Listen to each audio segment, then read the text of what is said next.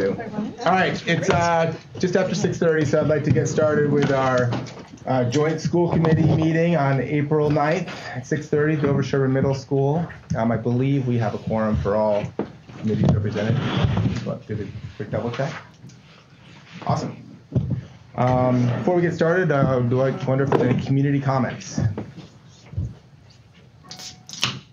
Hearing none. We'll move on to the second agenda item, which is the superintendent evaluation timeline, which our esteemed Ann Hovey is going to give us an update. Did everybody get a packet? No, I didn't get mine today. Sorry. Is it a packet? No. They have the It's up printout. here. And they were out of order. My fault. And out of order. That's right. So you're going to need one for this? So you can grab one.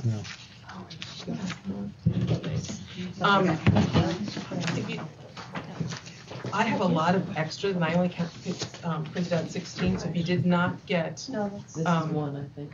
So you can take mine. Public, it says the public schools of Dover and Sherborn. At the top is there was another one. from the SESC Superintendent Evaluation Subcommittee. Did everybody get one of those in their packets? Yep. Yeah, and then also for this part of the conversation, you need to have the end of cycle summative evaluation report from the superintendent, which is stapled to the one side. All right, everybody's good? All right. So this is a process that we do every year. It's a really important thing that we do. It's one of our key responsibilities to provide the evaluation for the superintendent. Let's say it can be a really daunting experience, especially if it's your first time looking at the rubric that we need to fill. But it's really important for us. So that's why I want to go through it right now, even if you've done it before, to hopefully refresh your memory. Excuse me. First, it's really important to note that this process is not tied to Dr. Keogh's compensation in any way. So this is purely, we're following through on what our requirements, state requirements are. And also, the other objective is that it's designed to be informative, meaningful, not just paper pushing. Let's see, for those who did this last year, it'll feel a little bit different because we have a strategic plan that provides specific goals and benchmarks.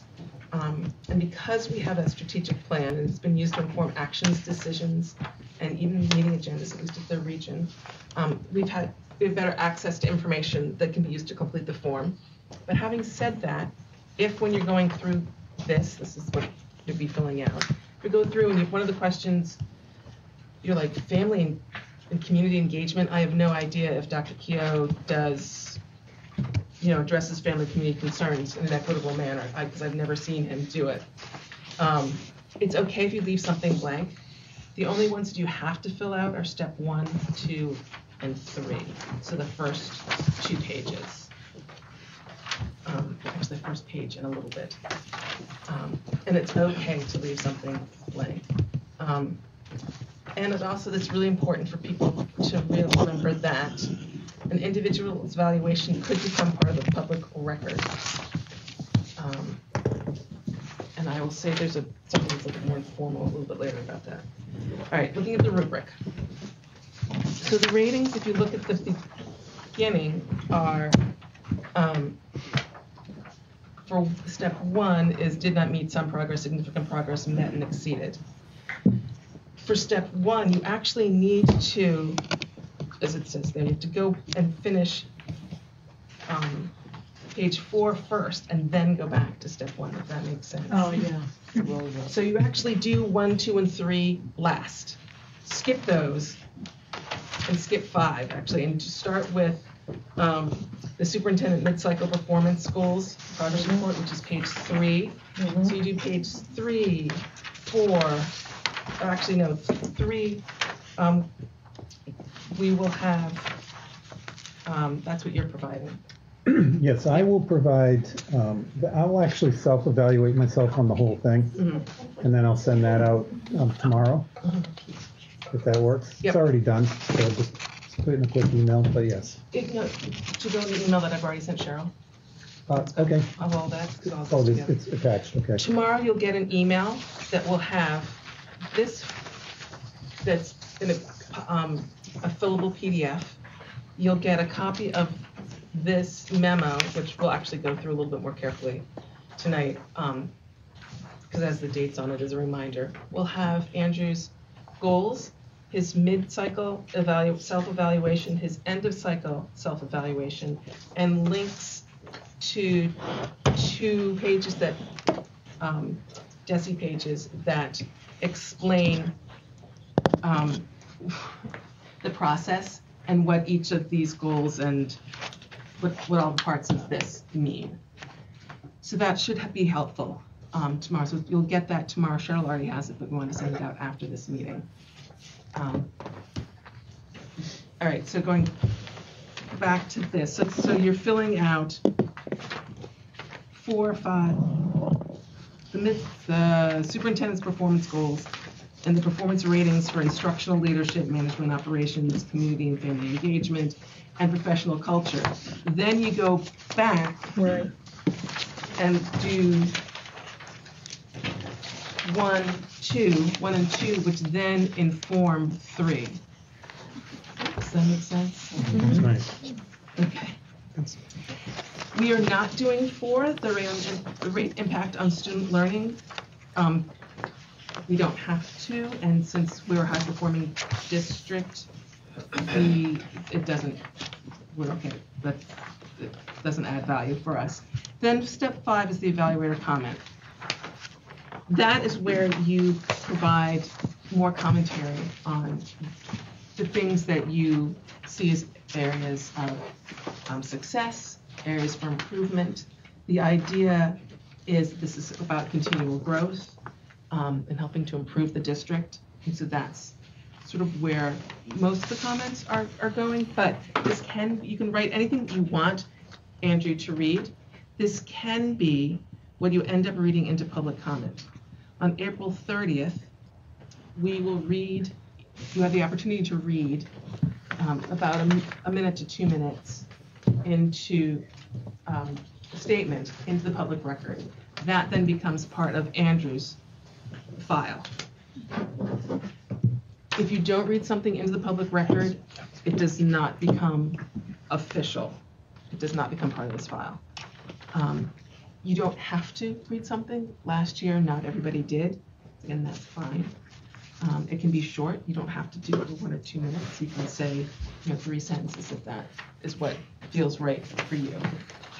But once again, anything that you write here, whether you say it at the public meeting or not, does become part of public documents if someone requests to see them. I think, however, you are required to write, like you say, it's optional to do the commentary, but if you have... So I'm optional to read it out loud. No, but it has to be on the record if you have given an overall summative rating of either exemplary or needs improvement or unsatisfactory. It's right there. Yeah, that's true, yeah. So if, as an evaluator in the step 3 overall, you are giving either unsatisfactory or needs improvement or exemplary, you must provide comments and analysis to defend that rating. And then that is required to. No, you don't have to say it out But then it's not in the record. Correct. Because your overall is being rolled up into 16 anyway. Okay. So it may or may not be reflective in the overall groups in the end. Okay. And where if those comments are not read into the record, do those still get communicated to Dr. Keogh? Or no? He has the option of looking at them or not looking at them. It's up to him. And then after everything has been handed in, we'll go over the timeline in a minute. After everything's been handed in, the SESC, which is Henry, Kate, Lori, myself, we will compile both the comments and then the ratings. And we develop whatever seems to be the best. We could use the same process we used last year or something different. We are not allowed to discuss it, debate it. It's purely collating.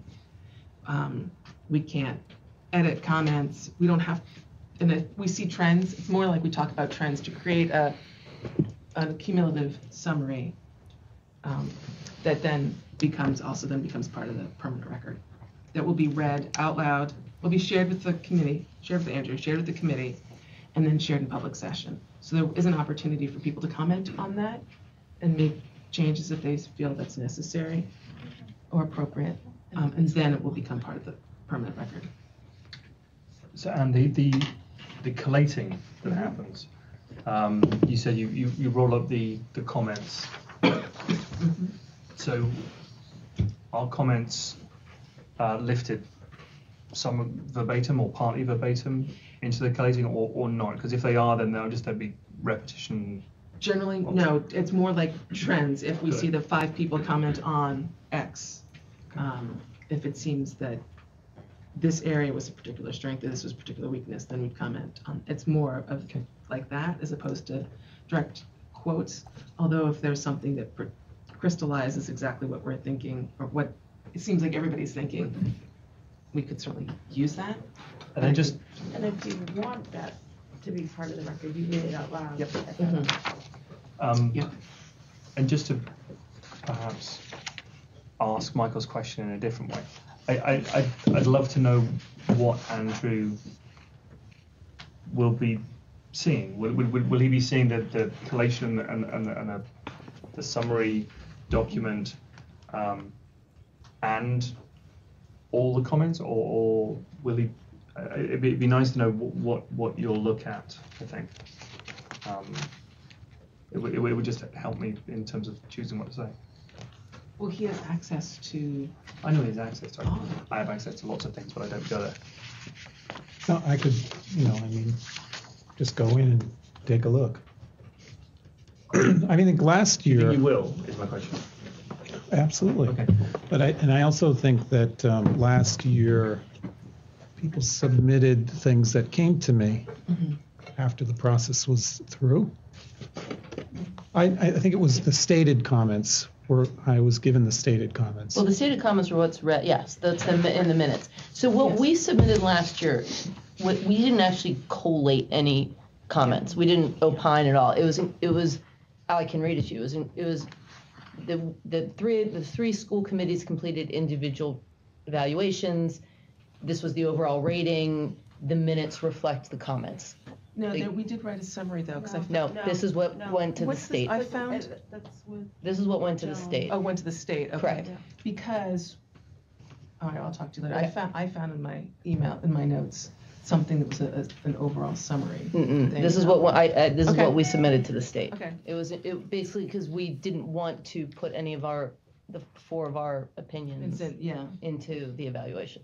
We wanted to only reference the minutes. If someone wanted to go to our minutes and read everybody's comments, they'd be welcome to do that. Okay. That has to do with the legal process and having gone through conversations with Jen Stein about, based on the evaluation law, what we could and could not do. And it's trickier because we're the 3. Trickier what? Because we're 3 committees and we hire a superintendent through a union committee. Okay. Yep, and certainly anything will be run through Joan if we have any questions, for sure. So just, we can quickly just go through, if we can look at the memo. And are there any other copies of that memo? Yes. I have lots. People need multiple. You need one too? Please, thank you. Yeah, we'll go. You do too? No, it's my fault. He collated. Oh. That's okay. I don't know what happened. Speaking of collating. Selective collation. I got one. Thank you. I swear I had that on. Good thing I'm not on the committee. No, I'm just trying to because I'm with her. Does anybody else need one? Everyone's good. All right, so we're discussing clearly tonight. Tomorrow you'll get an email. Obviously, there's going to be a lot more in that email, but those are certainly 2 of the documents that you'll get. Tuesday, April 23rd. So it's a relatively quick turnaround. Completion of steps 1 through 5. And comments that you plan to read on the record. It's optional. So once again, you do not need to read comments on the record. Also, if you can't be at that meeting on 4:30, you can give your comments to someone else to read for you. Then I believe it's going to be Wednesday. We'll meet. The SESC will meet. That's pretty straightforward. And then Tuesday, April 30th, from 6 to 7, because we have another meeting after that. Similar to this one, we'll just swap. No, actually, we'll do the same thing. We'll do the superintendent evaluation, and then we'll do start time. So that's 6 to 7 on April 30th.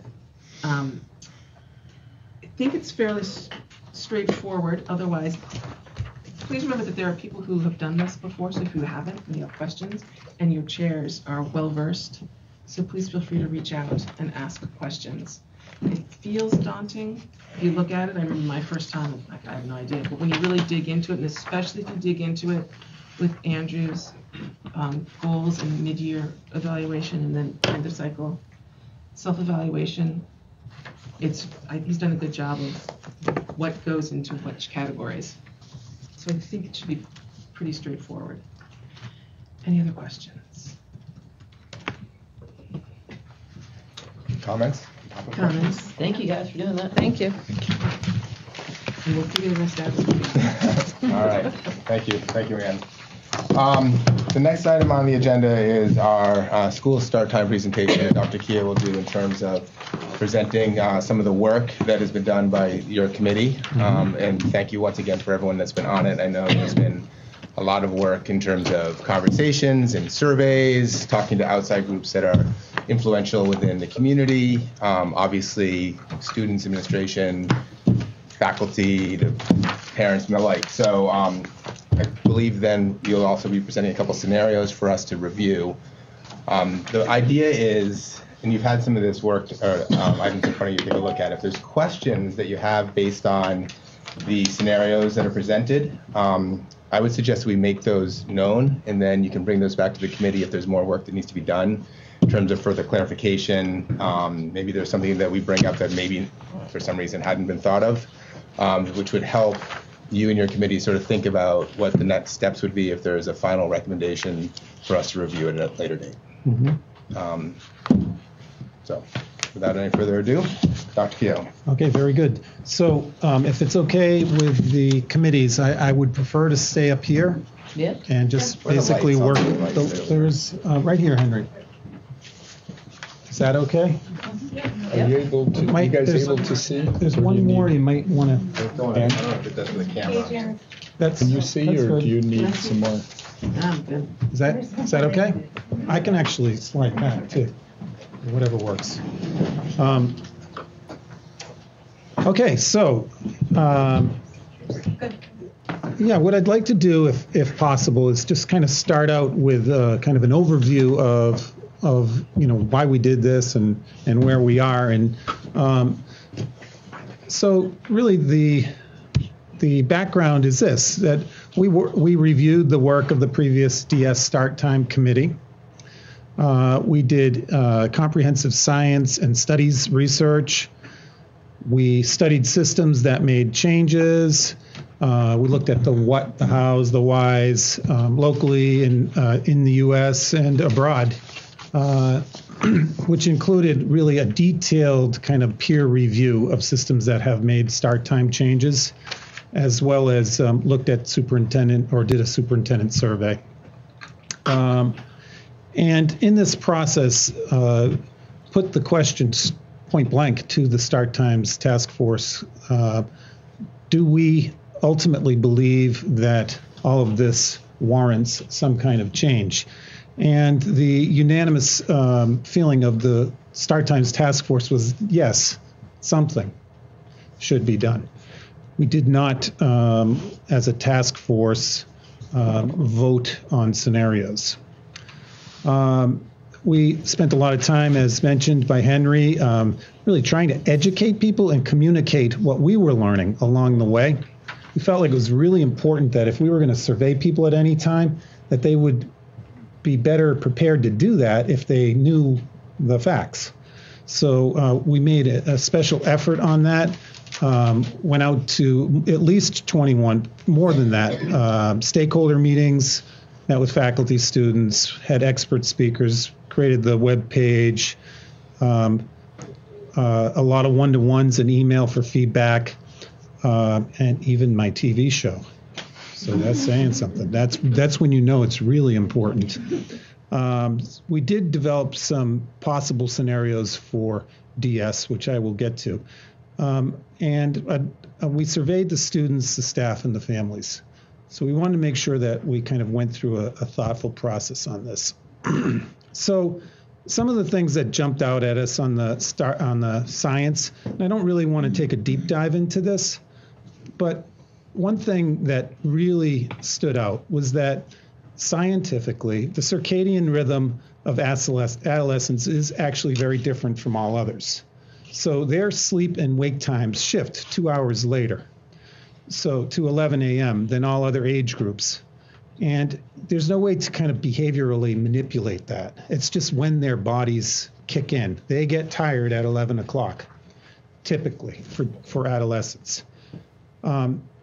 It came up in the conversations, well, what about the younger kids? Well, younger kids typically, according to their clocks, get tired earlier and therefore wake up earlier. The American Academy of Pediatrics and so many others in the medical profession and public health professions recommend a minimum of 8 to 10 hours of sleep for teenagers and urge that secondary schools not begin before 8:30. DS students reported not getting enough sleep.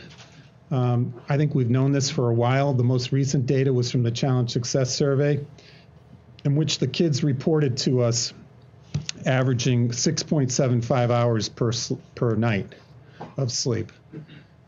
This was something that really jumped out at me from the Dr. Seisler event, and that was that sleep is when the brain is rejuvenating.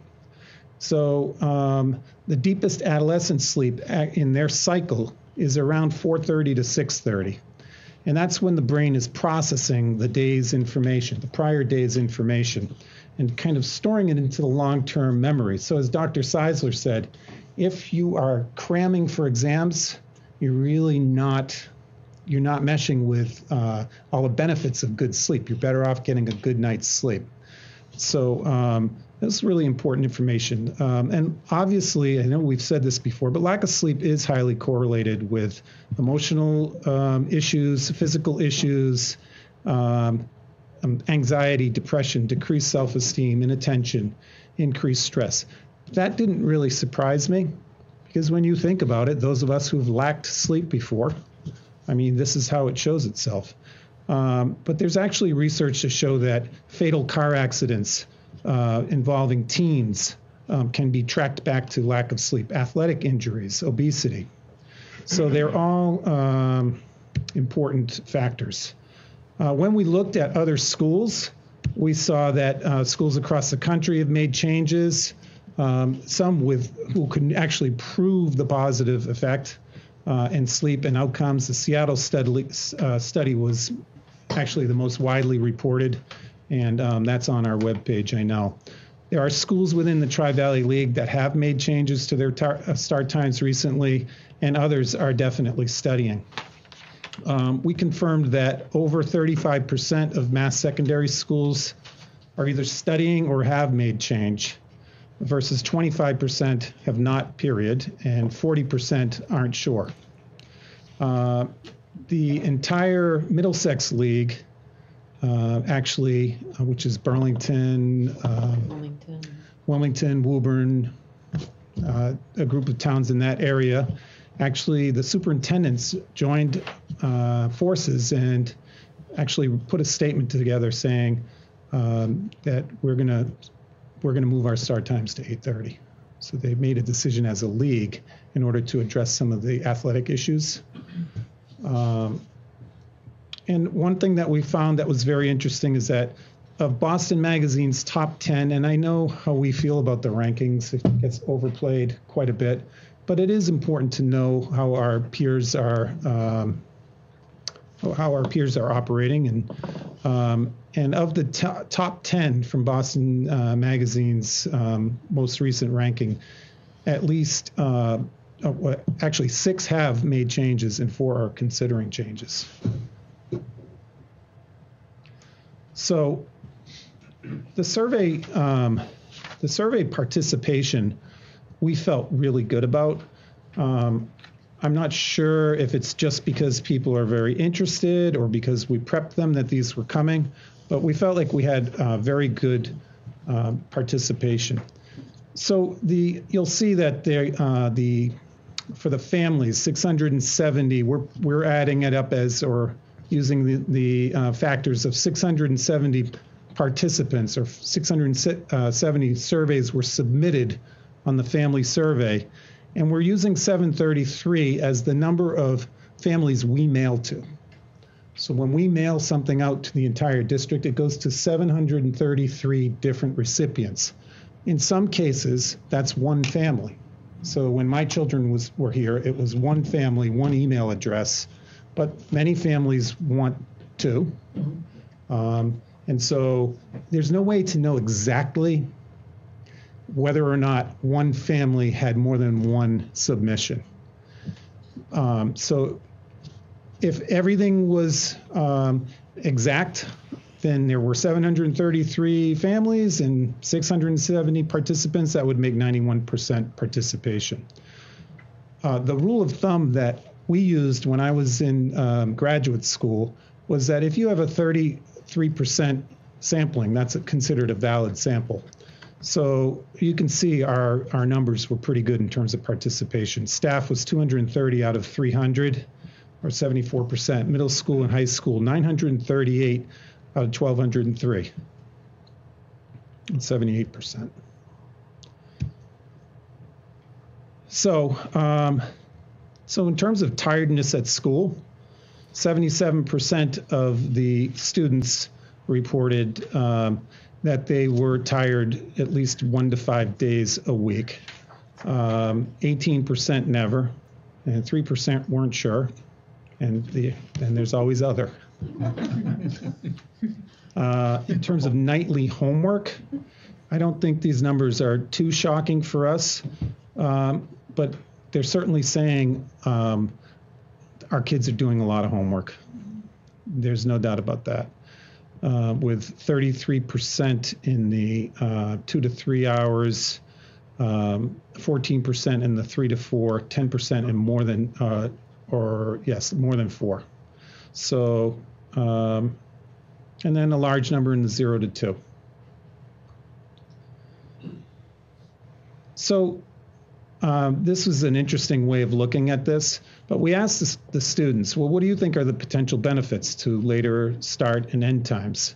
And they said, would get more sleep. So that was a shocker. So they are able to identify, obviously, they'd get some more sleep. But I thought it was interesting that they in the second most answered selection would feel more engaged or focused, physical improvement. So this was very interesting information. And they drink less caffeine. Well, they're not promising us that. In terms of potential drawbacks for the high school and middle school students to a later start and end, not surprising, 56% of the kids reported that it would be harder to participate in after-school activities. And I apologize, some of these got cut off. It's sports and activities. Sports and activities, thank you. Harder to complete homework, so that is a concern on the minds of students. Harder to participate in after-school. Outside. No, yeah, right. One is out of school and that's out of school. Correct? Yeah. Am I right about that? That makes sense. Well, it's based on the questions. Right. So an example of out of school would be a job. Club sports. Club sports versus your school. Ballet It could be a class. job. It could be CCD. It could be anything. Thank you.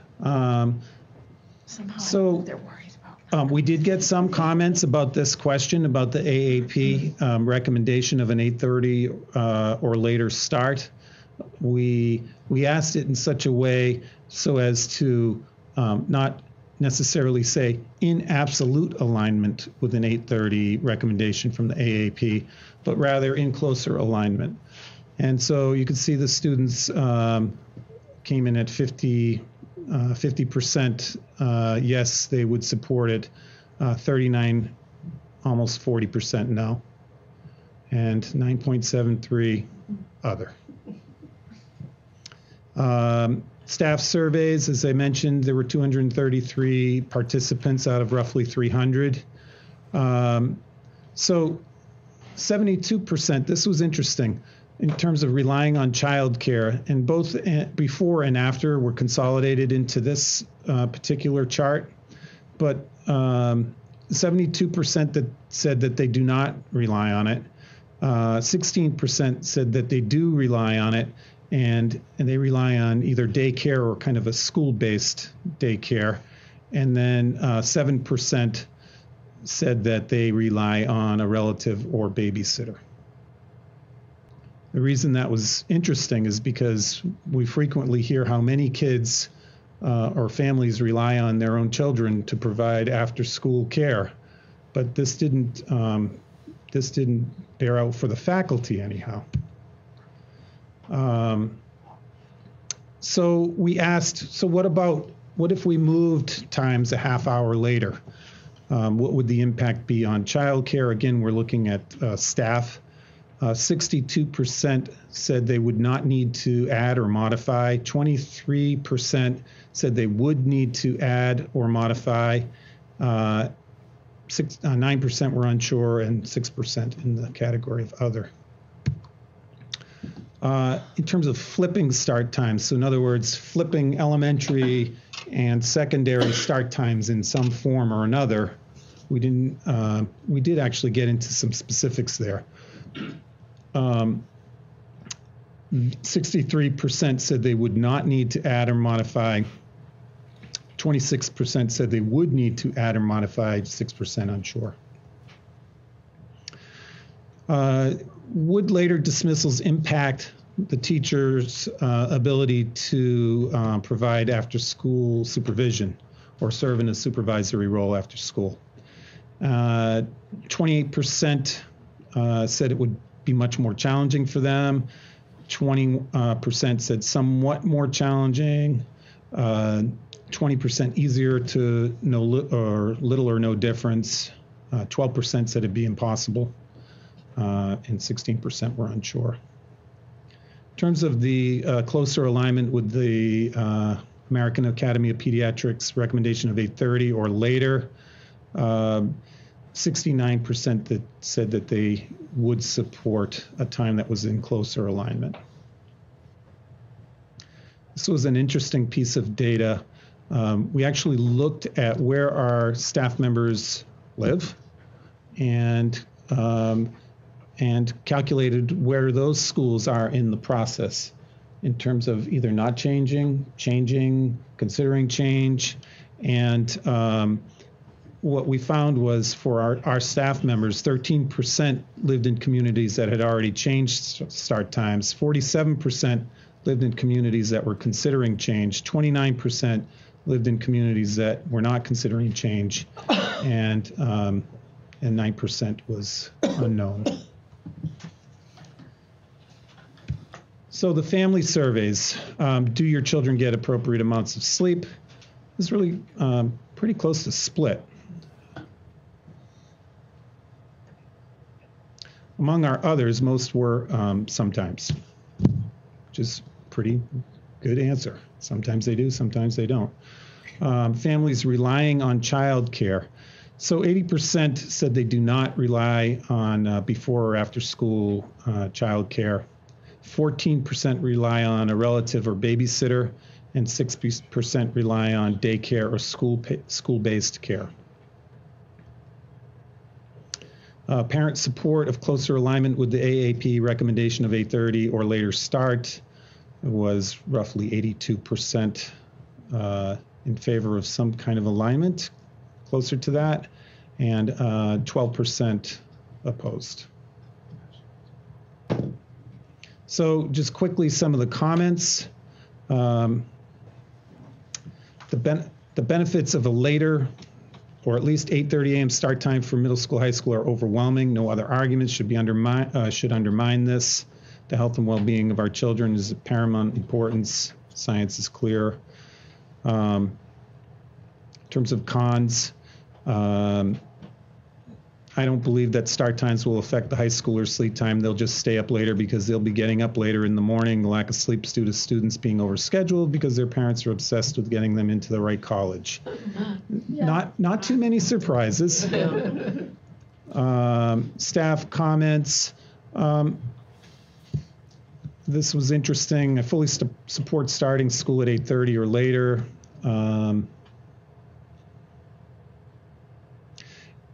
This particular staff member was commenting essentially on noticing that kids are tired the first period of the day.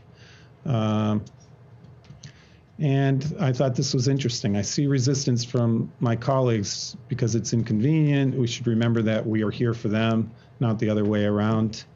So as you can imagine, there are strong feelings on both sides of this issue, kind of throughout the system. I think it's in the con from a staff member, I think it's a very simplistic view that start times will improve test scores, tardiness, homework completion, etc., and decrease disciplinary issues, risky impulse behavior, etc. Because there are many factors, home life, testing demands, etc., that contribute to these scenarios that would also have to be addressed. Let me sleep later and I'll do better is an unrealistic point of view. From the students, other than the short-term obstacles of rearranging schedules and start times for all the other school-related activities, the long-term benefits of a later start time will help future students for years to come. I had to say, when I read this, I was like, is this from a student? Short-term adjustments seem like an apt trade-off for an increase of academic achievement and mental and physical health for thousands of future Dover-Sherborn students. On the downside, I don't like this idea. Along with many other people, students would get less sleep from staying up later. We'd have less time to complete our homework. For students who do after-school activities like sports and drama, everything would get pushed back, decreasing their amount of sleep and homework and free time. So the scenarios that we came up with that we think could work for Dover-Sherborn, the first one is we've referred to as a shift. And I'm going to apologize first because I was supposed to pass these along to you, but that means you were paying attention, right? Yep. Okay. So I'll give you a second to get these. We are on slide 31. Are those numbered? Well, the pages are, the slides Okay. aren't. So it's two per page. Okay. It's We page can 16. We can figure it out. Okay. Page 16. So what we've referred to as the shift, kind of the key elements of the shift would be moving middle and high school start times later by a half an hour. So the current start time of 7:40 a.m. would move to a later time of 8:10 a.m. And the existing dismissal would move from 2:15 to a new dismissal time of 2:45. Another, obviously at the elementary level, moving Pine Hill School and Chickering Schools start times later by 20 minutes from current start time of 8:35 to a new start time of 8:55. The existing end of school day would move from 3 p.m. dismissal to a new dismissal time of 3:20. I would just caution that we are still looking at the bus routes, looking really carefully at the bus routes, because we do hear from people that there are times when the buses are lined up ready to drop kids. There are times we see buses on the side of the road. We are kind of in the process of looking at that with Connolly to find out if there are other minutes we could capture, especially on the front end in terms of the pickup in the morning. Because if we could find time on the front end, that could make a difference in terms of what times the kids have to get up. Yeah. So under the shift, some of the opportunities, more sleep for our teenagers, obviously, a half hour a day, cumulatively 2.5 hours a week. Obviously, the positive impact on safety, physical and emotional health, improved academic performance, opportunities. There could be opportunities for teachers to meet in the mornings that they haven't necessarily had the opportunity to do in the past. On the challenging side, or things we noted as challenges, it really doesn't strictly meet the APA and other guidelines. There could be concerns about the elementary students' later day. Obviously, impact on athletics, extracurricular activities, and after-school help, impact on transportation, impact on teacher-family schedules and childcare, and impact on our Boston students. So that was scenario A. Scenario B is a flip, and I'll show you this in a visual. So with a flip, we'd be proposing to move middle and high school start times later by 55 minutes, from a current start time of 7:40 to a new start time of 8:35. Existing dismissal would move from 2:15 to a new dismissal time of 3:10. Moving Pine Hill School and Chickering School start times earlier by 45 minutes, from the current start time of 8:35 to a new start time of 7:50. Existing end of school day would move from 3 p.m. From a 3 p.m. dismissal to a new dismissal time of 2:15 for the elementary students. Opportunities, even more sleep. So at the middle and high school level, potentially 55 minutes per day, 4 hours, 35 minutes per week, which does in fact meet the APA guidelines. And those other areas that we talk about, improved academics, health, safety, physical, emotional well-being, we believe would improve. And also, again, those opportunities for before school activities, especially for staff, particularly for staff.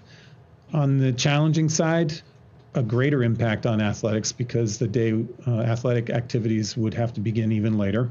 Extracurricular activities could certainly be impact. After school help, impact on transportation, impact on teacher family schedules and childcare, impact on our Boston students. People have asked us, well, why can't we just buy a bigger fleet of buses and send everyone at the same time? So we actually looked at that a little bit. We're considering that the one-run scenario.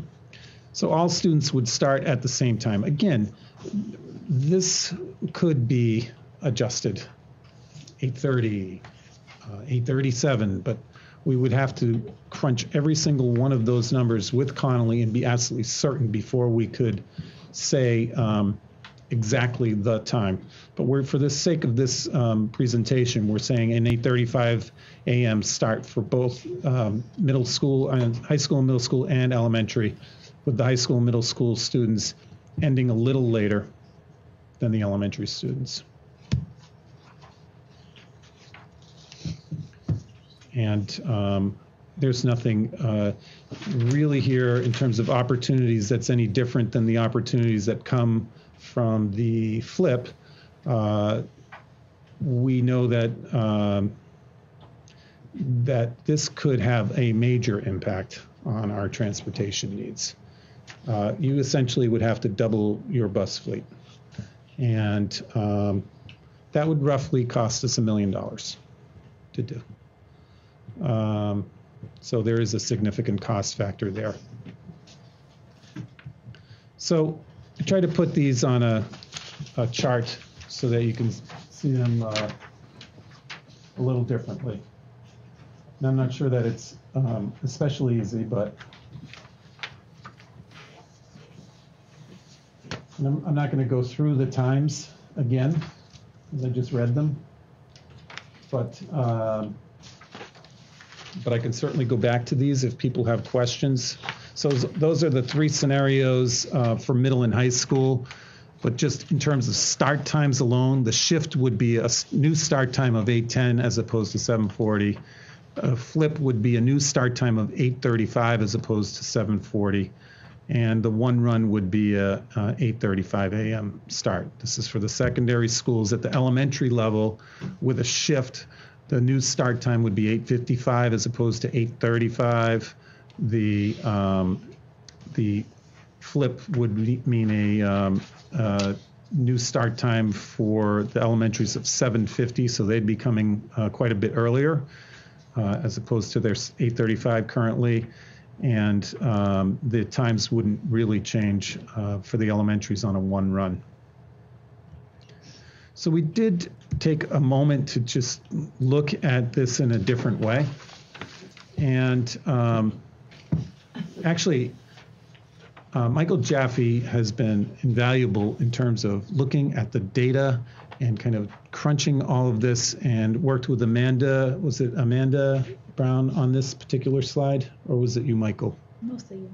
Mostly Michael. So do you mind, Michael, explaining kind of?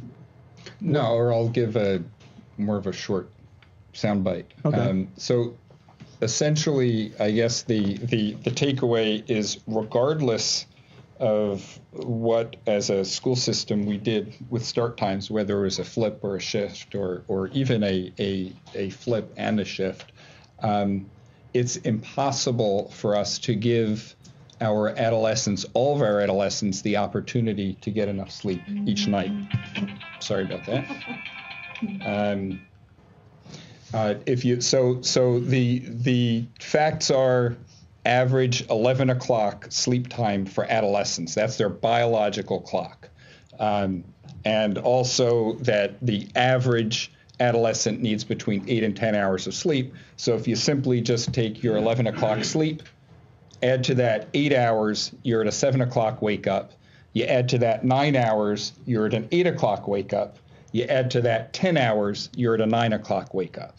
And that's assuming that kids are waking up in class, right? You still need to account for the time for them to get from home to the classroom. So unless we had start times at 10 o'clock, you couldn't accommodate every one of the kids within that average. So what we're doing by moving the time later, and if you see the red there, the average deficiency is 2.5 hours. We're just increasing the pool of kids who are able to have the opportunity to get enough sleep each night. We can't guarantee, unless we push them way out, that all the adolescents or all the middle school, high school students would have that opportunity. And then it's just visually depicted in the middle there what those 3 times would yield. Can I just ask, the 9.25, does that come from an averaging of the bottom? It's really and that's a great question. The 9.25 is really more the plurality of if you were to pinpoint a particular time with the plurality of the medical associations, they would say 9.25 is it. But generally, it's between 8 and 10. Got it. Thank you. Thanks, Michael. So there's a lot here. I put together a timeline just to kind of refresh where we said we were going to go with this. Obviously, the presentation of findings and scenarios tonight, and hearing your feedback in response to this, and hearing any concerns or things that you'd like us to look into further, and perhaps we can answer the questions here tonight. Then from tonight until the 30th, a continued solicitation of feedback on these scenarios. On the 30th, I would like to come forward with a recommendation. And obviously that would need an affirmative vote of the joint school committees. But I have already suggested that if we were going to make a change, it wouldn't and couldn't or shouldn't go into effect until the 2020-21 school year. So I have to take a minute just to thank the many, many people who participated in this, because this was a lot of work. Michael Jaffe was a super co-chair. He has done a tremendous amount of research and really reaching out to people. And, if there's one thing that matters a lot to me in this process is I don't like to make decisions unless I know the facts. I like the facts straight. And I feel much better informed on this topic than ever before in my life. And I know Michael has said the same thing to me. We've learned a lot through this process, and the entire Start Times Task Force, I'm sure, would say the same thing. I do want to thank the representatives who are on the joint school committees, Judy and Michael and Amanda Brown. Thank you so much. Don Fattori, who's here. Thank you. John Smith, our headmaster from the high school, has been a participant all the way through. Thank you, John. Laura Dayal. Hannah Wright, I don't believe these guys are here. Hannah Wright, who's a high school teacher, Lainey Glenn, middle school teacher, Jen Ryan and Nicole Dara kind of swapped elementary teachers, and Kevin Scannell, who is here tonight. Kevin was a huge help to us. So thank you so much, Kevin. He's very talented when it comes to surveys, we learned.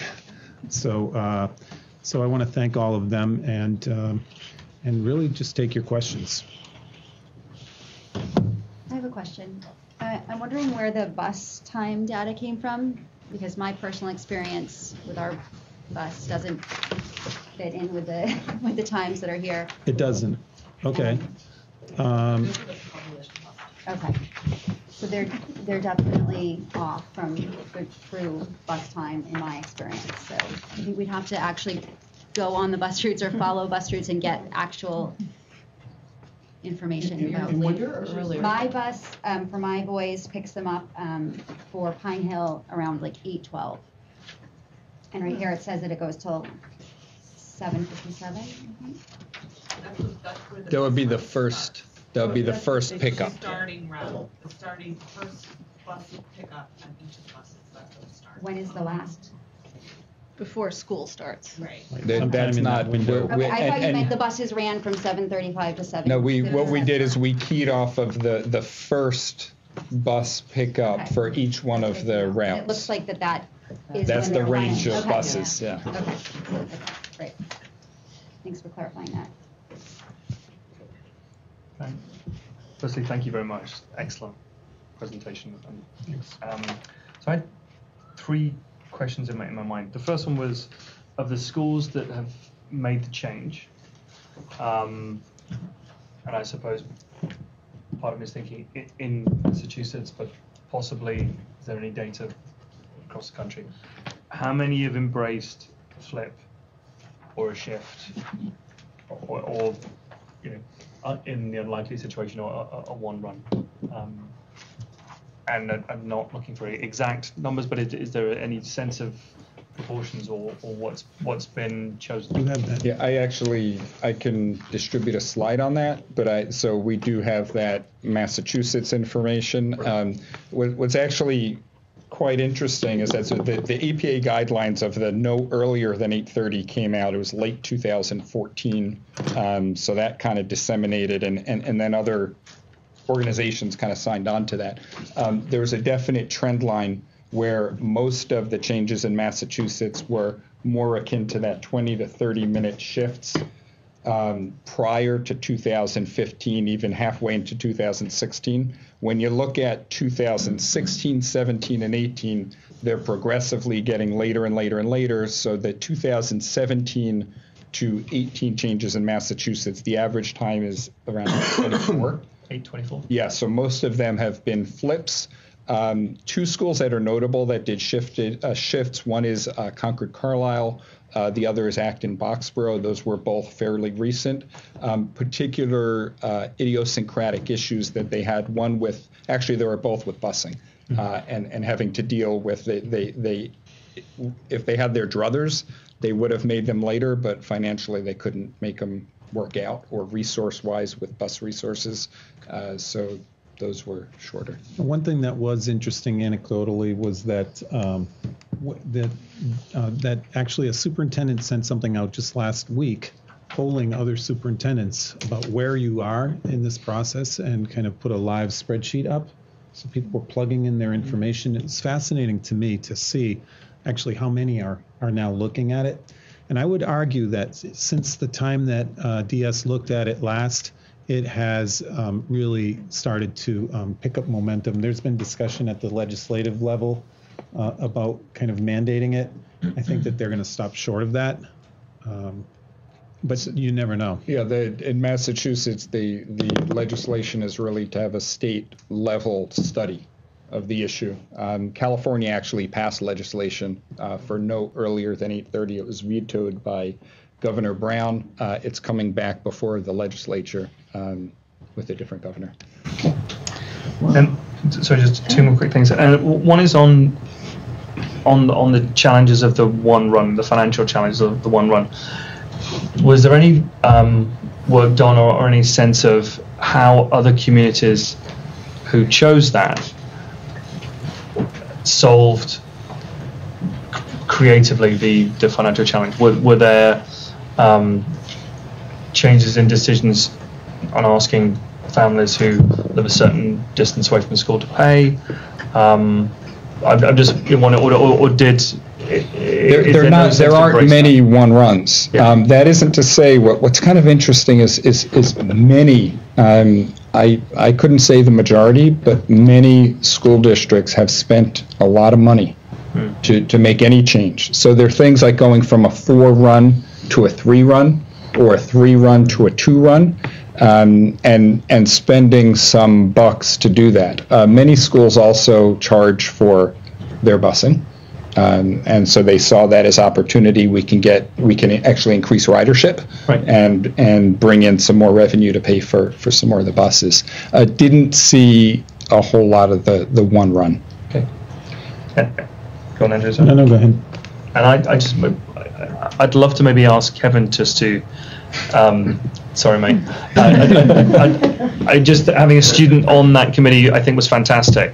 And I know we had the student survey data that the superintendent spoke about. But if there's anything you can say that would let us into the minds of your peers, and whether it's worries or optimism, or I'd love to hear it. The student body is pretty split on the issue. Half of my friends are in support and half are not. The biggest concern is about athletics and after school activities, but other than that, people are pretty in support of it.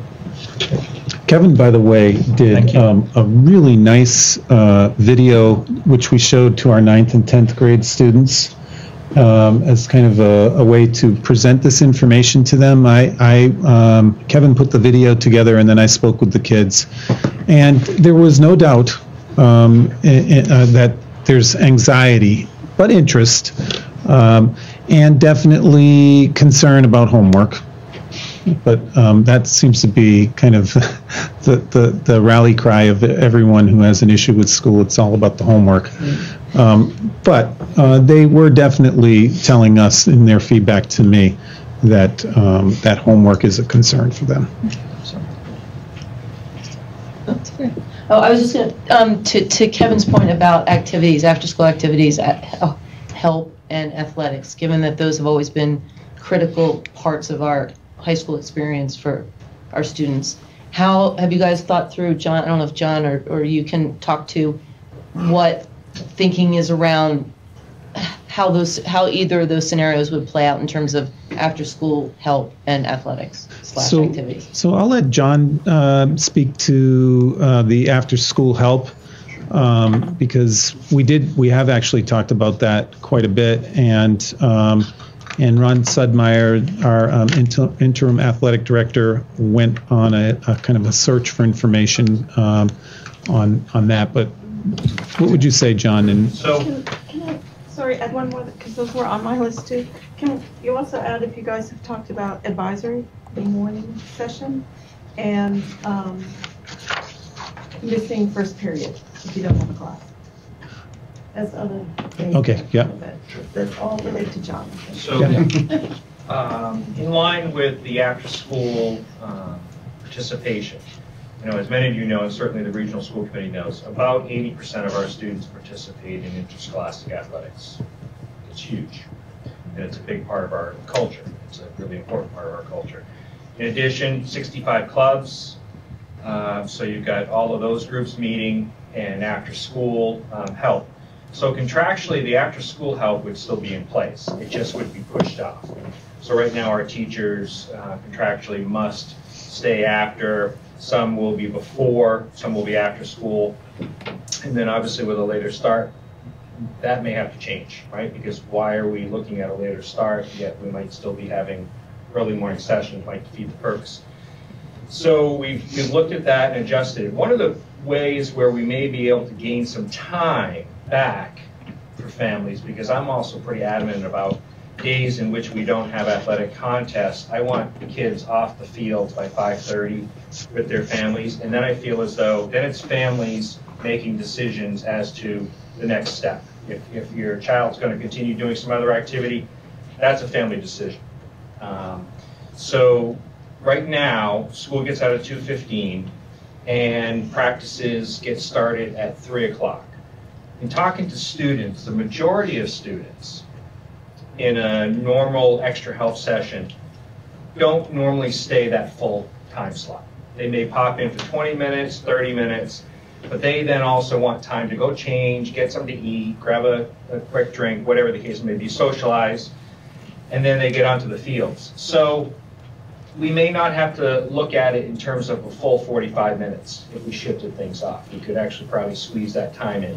We also have the component where if a student's making up an exam or they stay longer, they can get a pass from the teacher to go to the coach.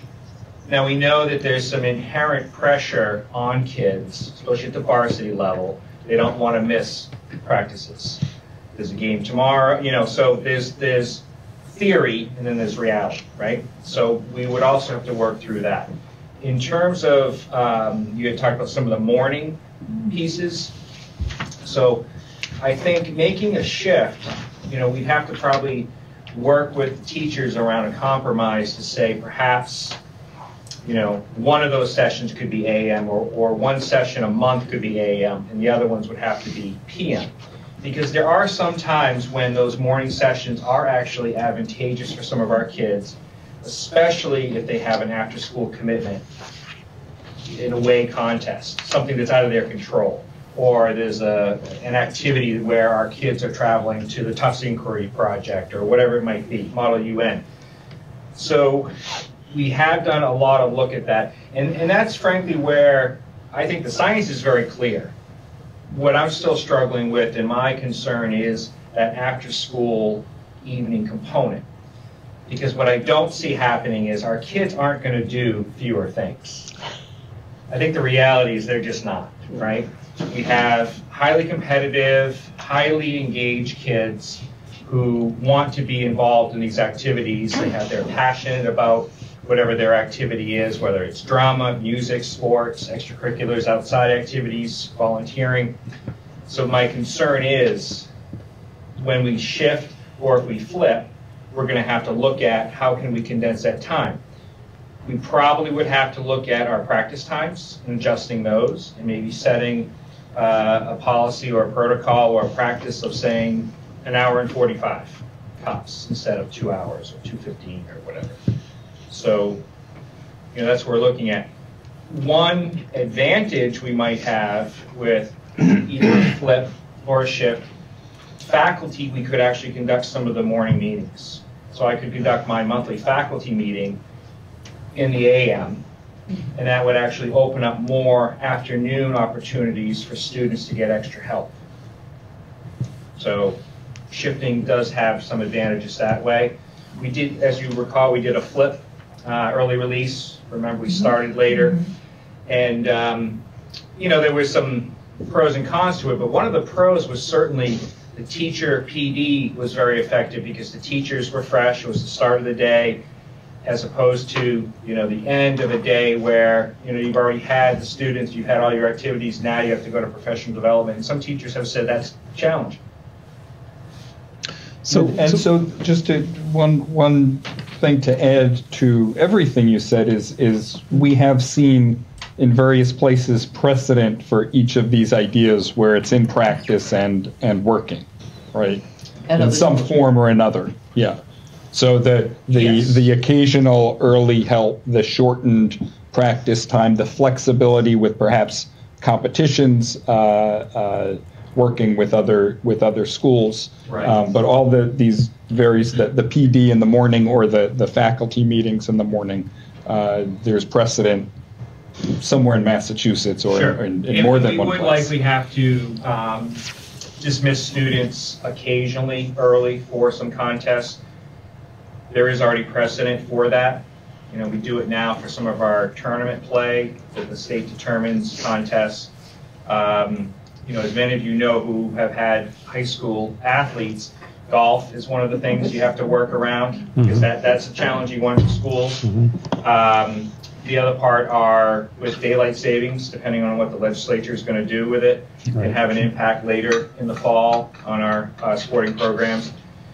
You know, and I know some schools have moved to some Saturday contests.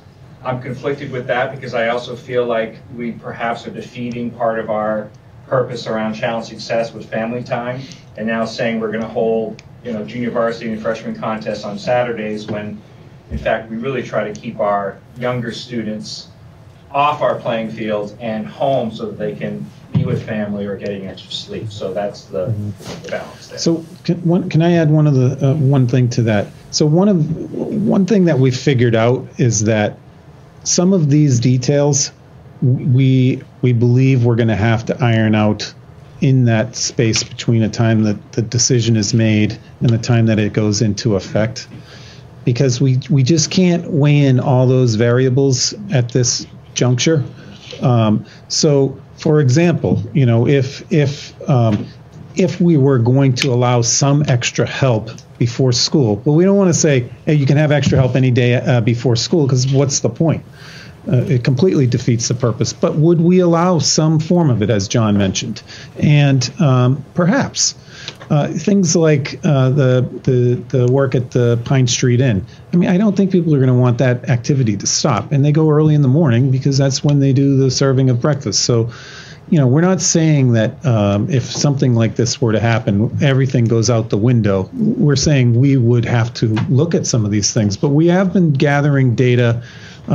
Probably the most important person that I've spoken to in terms of athletics, or heard from in terms of athletics, is the AD from Weston, because they've been in a model where they're starting their day at 8:45. So theirs is even shorter, so later. So, and they had some pretty good feedback about what worked and what didn't. But they pretty much the people I've spoken with have said it is definitely doable. That is one thing I've heard. Good. No, who's taking questions? Can someone talk about the implications for the Boston students? Absolutely. So, yeah. Are we answering questions? Or are we taking? Well, if they have the answer, I think we should just get it now. We'll keep an eye on time, but I think if we can get some of it, I would be okay with that. If there's something we need clarification on, that we can get back for. Thank you, though, Ann. Yeah, there are some things that I might not be able to answer tonight, so the plan was to just basically take those questions and come back on the 30th. In the case of the Boston students, we do know for sure that our Boston students are getting up very early now. And a portion of our Boston students are not only getting up early, but they're getting up to come out here and wait for their Dover and Sherborn peers to show up. So that's a challenge that we've really uncovered through this process. It's kind of an unexpected challenge in terms of the buses moving to these potential different times.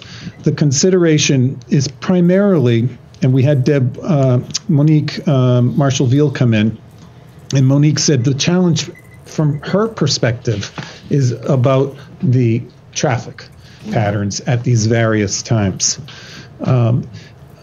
But she does believe, and I asked her point blank, she does believe that they can make these scenarios work.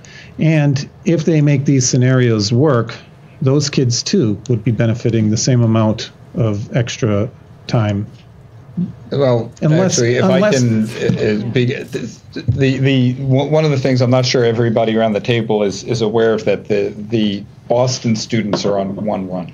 Yes, yeah. And so they're all on one bus that's coming in, and so currently the elementary school kids need to get up really early in order to be on that same bus as the secondary school kids, which would be, and then at the end of the day, the elementary school kids are in after-school care until they get picked up with the actually, I guess they get on the bus first, and then it comes around here to pick up the secondary school kids. So it's a problem that is at least in my view, something that as a joint school committee, we ought to be looking at regardless of what's going on with start times, because it really, it's unhealthy, it's inequitable, and something ought to be done with respect to figuring out how can we get 2 separate bus runs somehow or another, whether it's combining with another participating district or somehow coming up with the funds to run a second bus. Go ahead. So I guess in terms of comments and questions and giving you feedback and direction, first of all, thank you so much to all of the members of the task force. This is was a huge research project and discussion project, and I really appreciate the degree to which you took your work seriously, and particularly the degree to which you brought in research and did the PR and outreach to the different stakeholders in terms of everything from Dr. Seisler to making the video. It really is quite impressive. I very much appreciate the survey data. I actually thought that the students being split half and half is hugely positive, because I understand from other school districts that this has been oftentimes implemented with students being really, really against it. And so the fact that we're at half and half is a huge positive, I think, and it's a credit to all of your collective work in educating kids about what's best for them. I really believe that we ought to make this decision based on what's best for students, and not necessarily, my kids don't like to take amoxicillin either, but when they are sick, well, maybe now we don't give kids antibiotics. But anyway, I think that I also think that we need to take into account and do what we can to help the staff to be able to manage this change. But one thing I think is really important is that you're not thinking about doing this in September. You're thinking about doing it a year from September. So if this really doesn't work for a couple of people, then they have a long road to either make changes in their personal schedule or, to make different decisions about where they want to work. I think we have to keep in mind that first comment from the employee that made the first comment. I thought was really, really important. I appreciate very much the flexibility and looking at all different options for the adults to meet around the time. And I guess lastly, in terms of an observation about kids having less time after school to do things like sports and also clubs, while I totally recognize the idea that having more time with family is great, my experience observing kids is that many of us have children who are not only going to school, but school is like the part-time thing they do in between their high school sport and their club sport and their dance class. And while I know that it is not possible for us to tell people to tamp that down a little bit, maybe having actually less hours in which you could have all these other part-time jobs might make it so that that hand is forced a little bit. Because I think that if a student is doing their whole full-time job, which is school and some homework, and doing an interscholastic sport and doing a club sport for 20 hours a week, like that we can't make time. So I really applaud all the work you do. I support whatever you feel comfortable doing. 10 a.m. is probably too much, but Thanks, Maggie. Yeah. Let's wait for the committee members first, if that's okay. Yeah. Sorry. I'm sorry, what's your name? Neil Kessler, sorry. I was just going to comment when you're done with the... Okay, sorry, yeah. Any other comments? I have some. Yes. So the way I'm viewing this is that it's totally doable, and my questions are really more designed to help us figure out what's the best way to do it. So I would love, we keep talking about, there are lots of other schools that have done this. I'd like some specifics. Tell me, school X shifted by 20 minutes, and this is how they are arranging their schedule. This is how they dealt with the lunch, because now if it's a flip and it's your day starts 45 minutes later, how do you deal with lunch? And we know that our space is already at capacity with that, and is that possible? Do we have kids eating at eating lunch at 2:30 because of space constraints. How are other schools dealing with that? How are they dealing? Is there a school that's like us that has after-school help, that has so many clubs for such a small community, that also has that percentage of kids participating in sports? And if you add drama, also, it's 90% participate in something like that. How are those schools? I want specifics of how are they helping fit those things in? Because if you cut clubs by like 20 to 20 minutes, there's certain clubs that's fine. But there's some clubs, like if you're doing debate, you'd have to meet 3 times a week to make it work. So that doesn't work for some organizations. So I would love to hear the specifics from these other schools and ways that they are doing. Do they have clubs now? You can go to a club and eat lunch at the same time. Maybe that's, I don't know, but it's more specifics from specific schools that have done this, that are like us. Also, we talked with Connolly about whether drivers can do a shift or flip.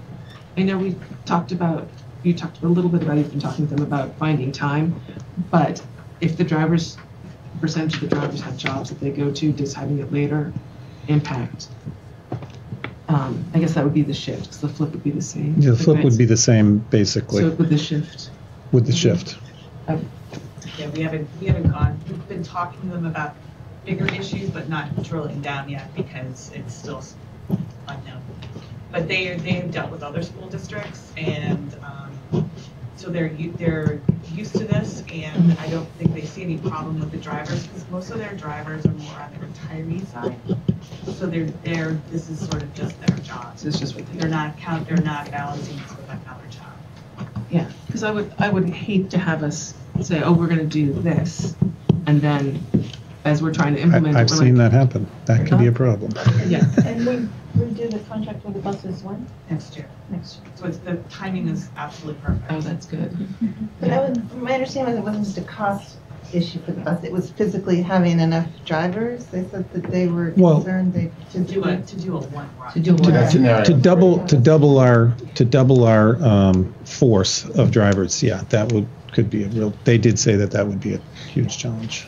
So is that like off the table then? I guess that's. I was going to say, is it a huge challenge or not? It's well, I mean, if you couple the difficulty with finding a whole nother set of buses, another set of drivers, and 19 drivers, and the additional cost, we included it because we knew people were going to ask about it, but I'm not sure that it's feasible. I think $1 million ask annually. Per year. Yeah. Not one time. Could be a deal breaker. Yeah. Okay. Any more?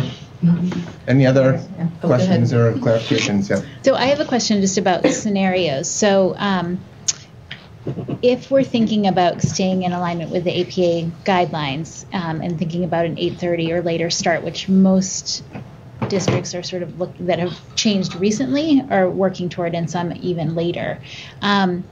One concern I've heard from elementary parents is they don't want their little people getting up so early in the morning and waiting for the bus in the dark. So is it possible to do a scenario like Weston where the little kids go, it's sort of a flip and a shift? So Weston, the little ones start at 8 and the big guys start at 8:45, which does push the afternoon later for the older students, but helps eliminate that super, super early start for the little ones. So that one I want to look into a little further. That came out of the survey. Yes. I noticed that in some of the comments. I think that the big challenge with that and with all of this, really, with all of this, is that we're trying to figure out where that balance is, where's that sweet spot.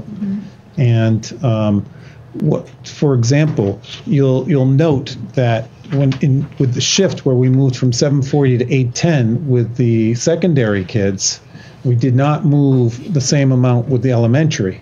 And that's because we believe we can squeeze 10 minutes of transportation time there. So we didn't feel like we could move that much more without, in fact, then we would have to move them both. And therefore, that with every 5 minutes that we move the elementary later in their start, we moved obviously the high school later with their dismissal. So that 7:50 to 8 o'clock for elementaries moves our 8:35 to 8:45. Right. Right. So doesn't mean it's not possible at all. But it's something that I'd like to hear more from people about. Okay. And I guess I would just add to that piece that you would also be, if it were doing a flip and a shift, it would be creating that much more opportunity for the kids who might be on the 9 to 10 hours to get the sleep they need each night. So each 5 minutes really does include more kids in that pool. Yeah. This might be one of those details that you can't answer even by the 30th that rolls out as you get into more implementation details. But the only data point in the survey that surprised me was the number of faculty members who said that they could no longer participate in supervisory roles and after-school activities on a flip or a shift. And so I'd be I don't know if you can drill down on that, but if there's a difference in their answers between shift and flip, or maybe it's just one of those, hey, if faculty member A can't do that club, maybe faculty member B can do that club. So I don't think it would be an impediment to making a decision, but I thought that was the only thing that surprised me in the data that was up there. Right, because I counted that, I think it's like 60%. It was a big number that was either When you add, impossible or unlikely, or when you add the three together, right, it was a surprisingly high percentage. It was surprising to me too, and actually it was one of the questions that I put forward to ADs. So this is not relation to other activities, but I did put that forward to the athletic directors. That was a specific question I asked them. Did you find that it impacted your ability to retain or hire people? And they said no, not one. In one case, not one. The other one didn't answer that question directly, and I don't think the other one did either. So I can dig into it a little more. The other thing that sometimes plays into a that. short one-question survey like to teachers to find out a little bit more. One thing that plays into that, just coming from a teacher perspective, is that you have this whole pool of people that teach at your elementary school who might be interested in coaching or running a club, and they never can because they don't finish school until an hour after everybody. So while I would never want to lose any of the current wonderful people that we have running all those clubs, I think that you also sometimes have people who work in other districts that would love to come over here, but they can't get here in time. So I think, as far as having a pool of people, that's probably unlikely. We wouldn't be able to find people, but I agree. I'd like to know what is it that. Well, I think for coaches, especially for coaches from other places, that you actually, by going later, I agree with you, you actually increase the likelihood, because I know people who can't coach because they don't end early enough. But that also could potentially cost more, because we have teachers who do clubs, especially, for no pay, and if you need to bring somebody in, then that costs. But we should be giving people stipends anyway if they're doing clubs. Just another discussion. Yes. All right, any other, just to keep things moving, Adrian, I know you have something, but anyone else that hasn't had a chance to speak that has anything that they want to say? I just wanted to say something quickly, to consider preserving that break time that the middle school has now. And also that the homework load discussion definitely has to be part of a continuing conversation. So I just wanted to say two things just quickly. One is just to underline what some people have said about looking very forensically at the buses and when they arrive and when they drop students off. Certainly at the region, we have a 7:40 start time and buses unload at 7:15. And at Chickering, for 8:35, I always used to see buses waiting there at 8:10. So there is such a large degree of ease and easy win that can be done there. And I've spoken to Andrew and Beth about this months ago, but it's a long a long subject and a long-term subject.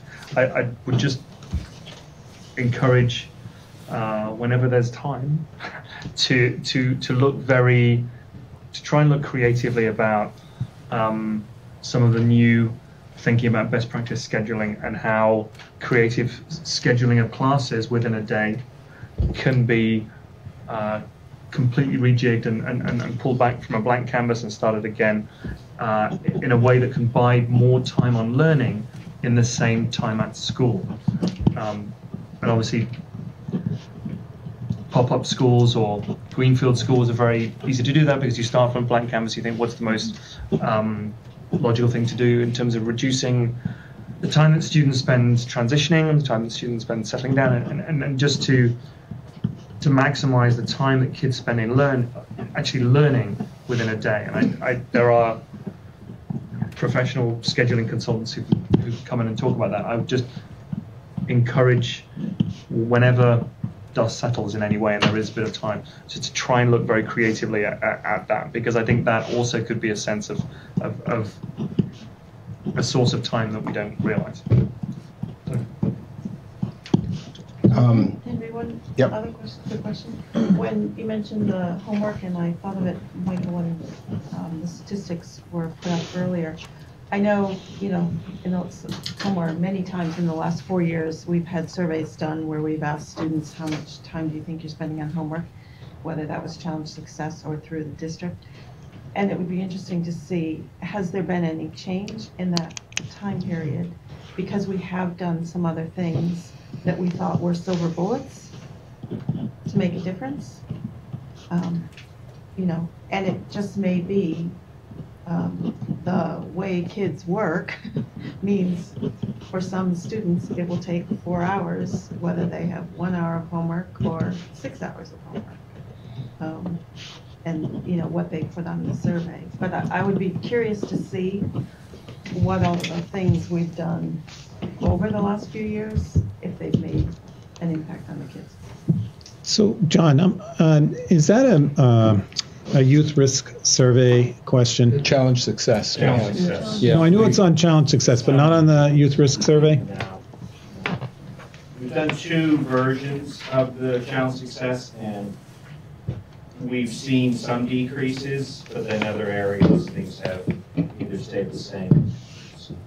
And I'm not sure that we have, unfortunately, I don't know that We didn't have ask the our same- categories that will line up. We didn't ask Yeah. the same question, I don't think. They're a little different.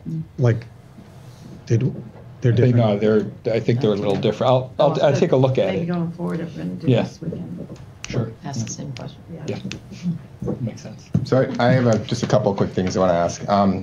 Just in the spirit of being thorough, I don't know if this has occurred or not, but has there been any discussion, and if there hasn't, maybe you should at least lob a couple phone calls to our highway departments, safety, changing of traffic times, getting schools ready when there's any sort of weather, because it might change depending on whether it's a flip or a switch. And again, it might not be a big issue, but if we're going to do this right, I think it's worth asking everyone that may or may not be affected.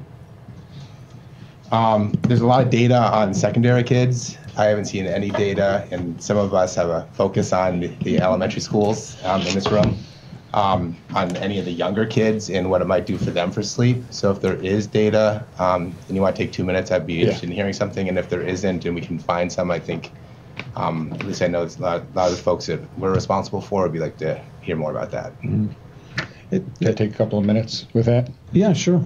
And there is So- data on the website too. Yeah, there is it's true that there's not a lot of data. There haven't been a lot of studies. So some of what we have is anecdotal, although it's anecdotal from sleep scientists. Last week I attended a presentation by Dr. Judy Owens, who's one of the co-authors of the AEP policy statement.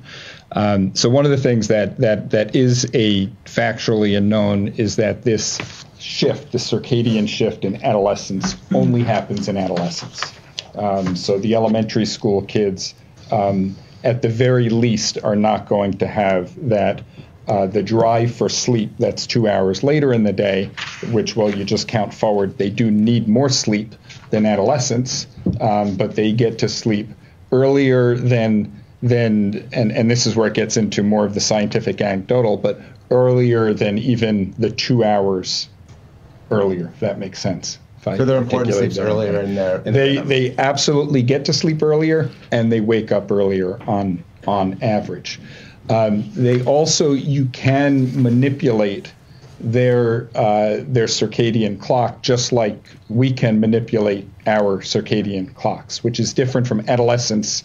You can't. That 11 o'clock drive is fixed, and the manipulation is things around light, around food, when your last intake of food is, around activities, certainly blue light, and some of the other just good sleep hygiene things that's good for all of us to take in. There are some districts around the state, one of them being Sudbury, where there's some teachers, elementary school teachers, who had the opportunity to teach elementary school kids with earlier start times and later start times. And so the commentary there is that the kids get gassed in the later afternoon. They're sleepier, the days are running too late, and when they start early, those days work a lot better for them. One final item that actually came out of the surveys is that even though we have a 55-minute difference in start times for elementary schools and secondary schools, the average wake time of elementary school and secondary students is only 15 minutes. So that kind of supports that, the earlier natural wake time for elementary school students. Thank you. And then one more item, then Mr. Kessler, I haven't forgotten you. And this is kind of a comment, but it's echoed what we've heard in the slide and then a few of us have talked about. I think, and actually Michael and I have talked about this, communication, which we've done a great job. And I spoke to someone, I think she was in either Sudbury or Wayland or something, and she said, if you think you've communicated enough, you haven't. So the more we communicate between now and the 30th or all the other groups, the better we can be, because this homework thing, the social media thing, the overscheduling, which a lot of the adults are equally or more responsible than the children are, is a teachable moment for us to continue to talk about challenge, success, and everything else. So I think highlighting that, and when something happens and whatever it may be, it's not necessarily about moving time, it's about changing behavior for everybody the best we can. We can't control everything, but I think you can just continue to keep reinforcing this whole idea, which I think most of us are on board on. So that's it for my soapbox on that one. Mr. Kessler, please. So one thing my wife insists that I do is point out that I'm running for select board this spring. So congratulations. But I did have a couple questions. So one of the things I'm trying to do as a select board candidate and also a parent of two young kids in Pine Hill is just sort of get exposed to different sort of areas. I'm in the conservation and affordable housing role, but the school committee role is something that I'm sort of new to. So I just wanted to say that sort of coming into this fresh, it's just seeing the presentation and hearing you discuss it, it's a tremendous amount of work you've done. And I really just want to thank you for it, because it is not whimsical. This is a project that obviously you've poured a tremendous amount of research into and data into. Like, one of my questions was about elementary school data, and it sounds like a lot of what you found is that for the kids themselves, it could actually be beneficial, which is good news to hear. One question I had for you is, in terms of the surveys, did you end up, because some of the concern that I have, or think other people might have, would be around impacts to parents and all that sort of stuff. Did you do any differentiation between sort of the elementary versus secondary in terms of what those impacts are? Because obviously going earlier for one group and going later for another, when you do a flip, means that it's going to have different impacts on the different sort of parent populations, and I'm wondering if anybody looked at that or asked about that. That was on the survey, so we do have that data. If I'm hearing you correctly, in terms of impact on commutes and things like that. And more to like kids getting home before come home late and they're not their kid. Child care type. And also even just sort of quality of interaction. My wife works late, so the kids are going to be in bed some days when she gets home, and so there's sort of just the impact on seeing your kids every day and that kind of stuff. So I think some of it childcare, and some of it is just quality of sort of family life. Mhm. So, I mean, I don't know that we definitely did not get to that particular question. That is, but that came up in the comments. yeah. But we In your could comment. Absolutely. But we could parse out the do a sort of the secondary versus elementary and Yes, we could. childcare. Yep. Yeah. Yep, we can sort. The SurveyMonkey is a great tool. It's amazing. So you can analyze all that data based on what level kids the person has.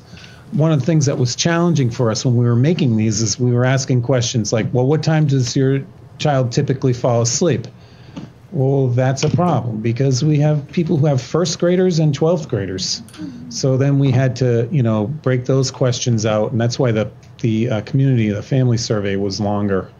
But we didn't want many questions either. So we were trying to didn't want keep it many short. questions either, so it's not too much of a burden. Okay. One other question I had, just was thinking about this sort of one-run idea, and I understand that, $1 million, I can understand that being a deal breaker just out of the gate. It seems not realistic. And I'm wondering if anybody, just from a logistics perspective, has ever thought of hybridizing it a little bit, like, combining.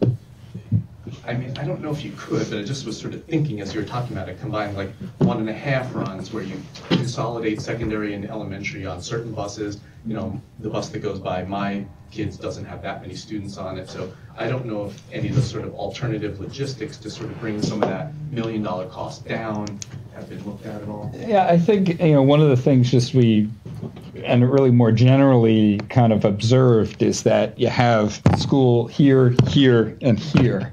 And it's really difficult because they're kind of as far away as they could be from each other with the 3 towns that it would be hard to. So we did kind of think about, is it possible? But there'd be kids sitting on the bus for a long time from one to the last. Need the buses with bathrooms. Yeah. Teach them while they're on the bus. I missed that. Consider consolidating bus stops, stops every, But the thing is, even if you got it 50% better, it's still $500,000. So it's not going to go from $1 million to 0. So even if you picked up 25% efficiency, it's still a number that would blow our budget. But what we do want to do, I mean, we are definitely looking at our bus patterns, looking at the routes. It's not, as Michael said, it's not easy. These communities are really spread out. So if you live on the other side of Sherborn, it can take you a long time to get over to here. And if kids were, so that said, we may be able to come up with an option that does cost some money. That's why I put it on there as a possible implications, a possible challenge. We might be able to add a bus and have an impact that shortens the runs or something like that. But that's all still not worked out. Okay. And the only other thing I would say is just a comment, which is, I know that people are aware that this is being studied. And so I think, Henry, you said more publicity is better. So especially now where you're in this kind of stretch run, you're going to make a decision at the end of the month. The more sort of information you push out there, and you've been doing a great job of it, but the more that gets out there, the better, because this is going to be a time when even sort of in an ad hoc fashion, people might sort of reach out via email or some other fashion just to kind of give you more feedback or come up with some crazy idea that they haven't thought of. But I just would say just more better. So. Is this getting put out? So, yes, I am going to post that. But I think in hearing Mr. Kessler's comments and Henry's comments, I think it makes sense for me to write to the community and tell them, this meeting happened. This is what was shared. Put the link in there so people can see it. And here's the email address. And here's the email address for questions, comments. Yes, and I would not rule out the possibility of a parent coffee between now and then as well. So there is one that is on a coffee, which is probably a combined parent staff where's available, that's being scheduled for Chickering. I think Pine Hill, maybe that's something that might go. So yeah, perhaps if that's something that could also be done high school and middle school, so people can drop in and. Yeah, our big issue is vacation. Yeah, I think this is at Chickering. It's being done right after. I believe it's the Tuesday after vacation. Can we combine it to make? Can it just be a I mean, district-wide? I think we can. I mean, I think we can come up with something. One or two. Absolutely. Well, thank you. Oh, yes. I was. Oh, sorry. Go ahead. I'm so sorry. I was just thinking maybe something to do in the evening though, because if it's working parents, this is going to be the increased anxiety around that they would want to come in the evening. So like you did here at the beginning of the year, that was well attended. Yeah. Those aren't hard to do. I mean, I like it when I have other people from the task force with me, kind of giving their different perspectives. Well, you saw it tonight. I mean, you get the different perspectives of the people who've been involved. So, but I think we could do something like that. And to me, it makes sense that you'd have either one or two at the elementary level and one at the secondary level. Yeah. The question is, you're really almost talking about a 2-week window to do that. Yeah. So we're just going to have to look at the schedules, right? Because after vacation, is there 2 weeks until the 30th? It'll probably be the week. Or is it after one? vacation. It's the week after vacation. 1 week. Okay, sorry.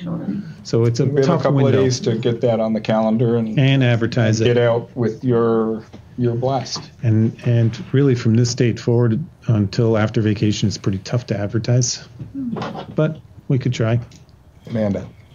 I was just going to say, I feel a lot of our discussions revolved around logistics, which I think is natural at this point in time. And I think a lot of the feedback we'll get is concerns and anxieties about changes and how is this exactly going to happen and this exactly going to happen. And I feel like as someone on the committee who spent a lot of time in the research, it's so compelling that this is the right thing to do for our kids' mental and physical health that I feel like we need to remember that we have a terrific administration and I have great confidence in their ability to address these details and make this happen. So I think it's easy sometimes to get lost in the minutia of that. And I think we just need to keep our eyes on the kids and their health. Yeah, and I will add to that I think it was brilliant of you to yeah, I know you're looking at me. Seriously, to decide to give us the decision should be made now, and then we have an entire year to put our collective heads together and come up with the best possible way to implement it for us. And I think that that's really crucial because it gives people a long time to raise their hand and say, hey, did you think about this? Did you think about that? And for us to really do it in a reasoned way. And I think that's huge and fabulous. Thanks, Judy. And I would say, for example, like after school care, before school care, those are things that will need to be worked out. Mm-hmm. But you can survey people along that timeline, see who has interest, see if there's a need. For example, we learned from one community that they thought there was going to be a huge need for before school care, so they set it up, and 2 families signed up for it. So, but they're happy they did it. But they were happy. Who, the families or the? No, just the committee, the school committee. Yeah. So, and just one other point too, just to follow on your comment, Amanda. Ashland had I spoke with the school committee chair there. They had actually the school committee voted on a range. Said this is the range we want things to shake out. You guys figure it out, and you can be with that range, but you figure out the details. And really just they empowered the administration to move it a bit to the left or to the right as necessary, and to come up with the details. And then others, it was very, very prescribed. This is exactly how it's going to be with all the details. So certainly a little bit more to think about. Plenty. Yeah. Thank you. Thank you. Thank you. Thank you, everybody. Thank you. Our next item we have in our packet, I think it was called the short packet, a memo from Dr. Keogh regarding the last day of school. Yes. So, as we all know, we had one snow day this year,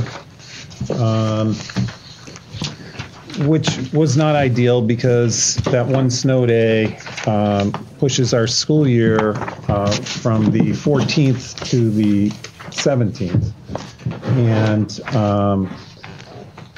So I am recommending, after much thought and a great deal of input from the administrators and people who have written to me, unsolicited requests and comments, that our 181st day being on the Monday the 17th, it is a half day for students. It's getting into later June. There are people who have, a lot of our students have activities planned. Our high school students are essentially done at that point anyhow because of their exam schedules. I am making the recommendation to all of you that we make our last day, the 180th day, which would be June 14th. And you stated it's for the students. For the students. Would it be a full day of school? No. And what would be the last day for the faculty?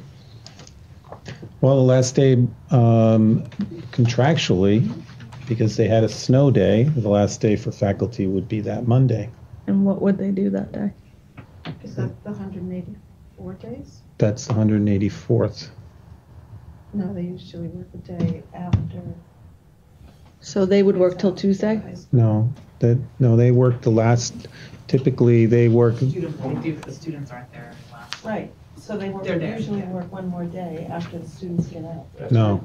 But it's the Yeah. last Yes. day, but it's the last day of school for everybody else.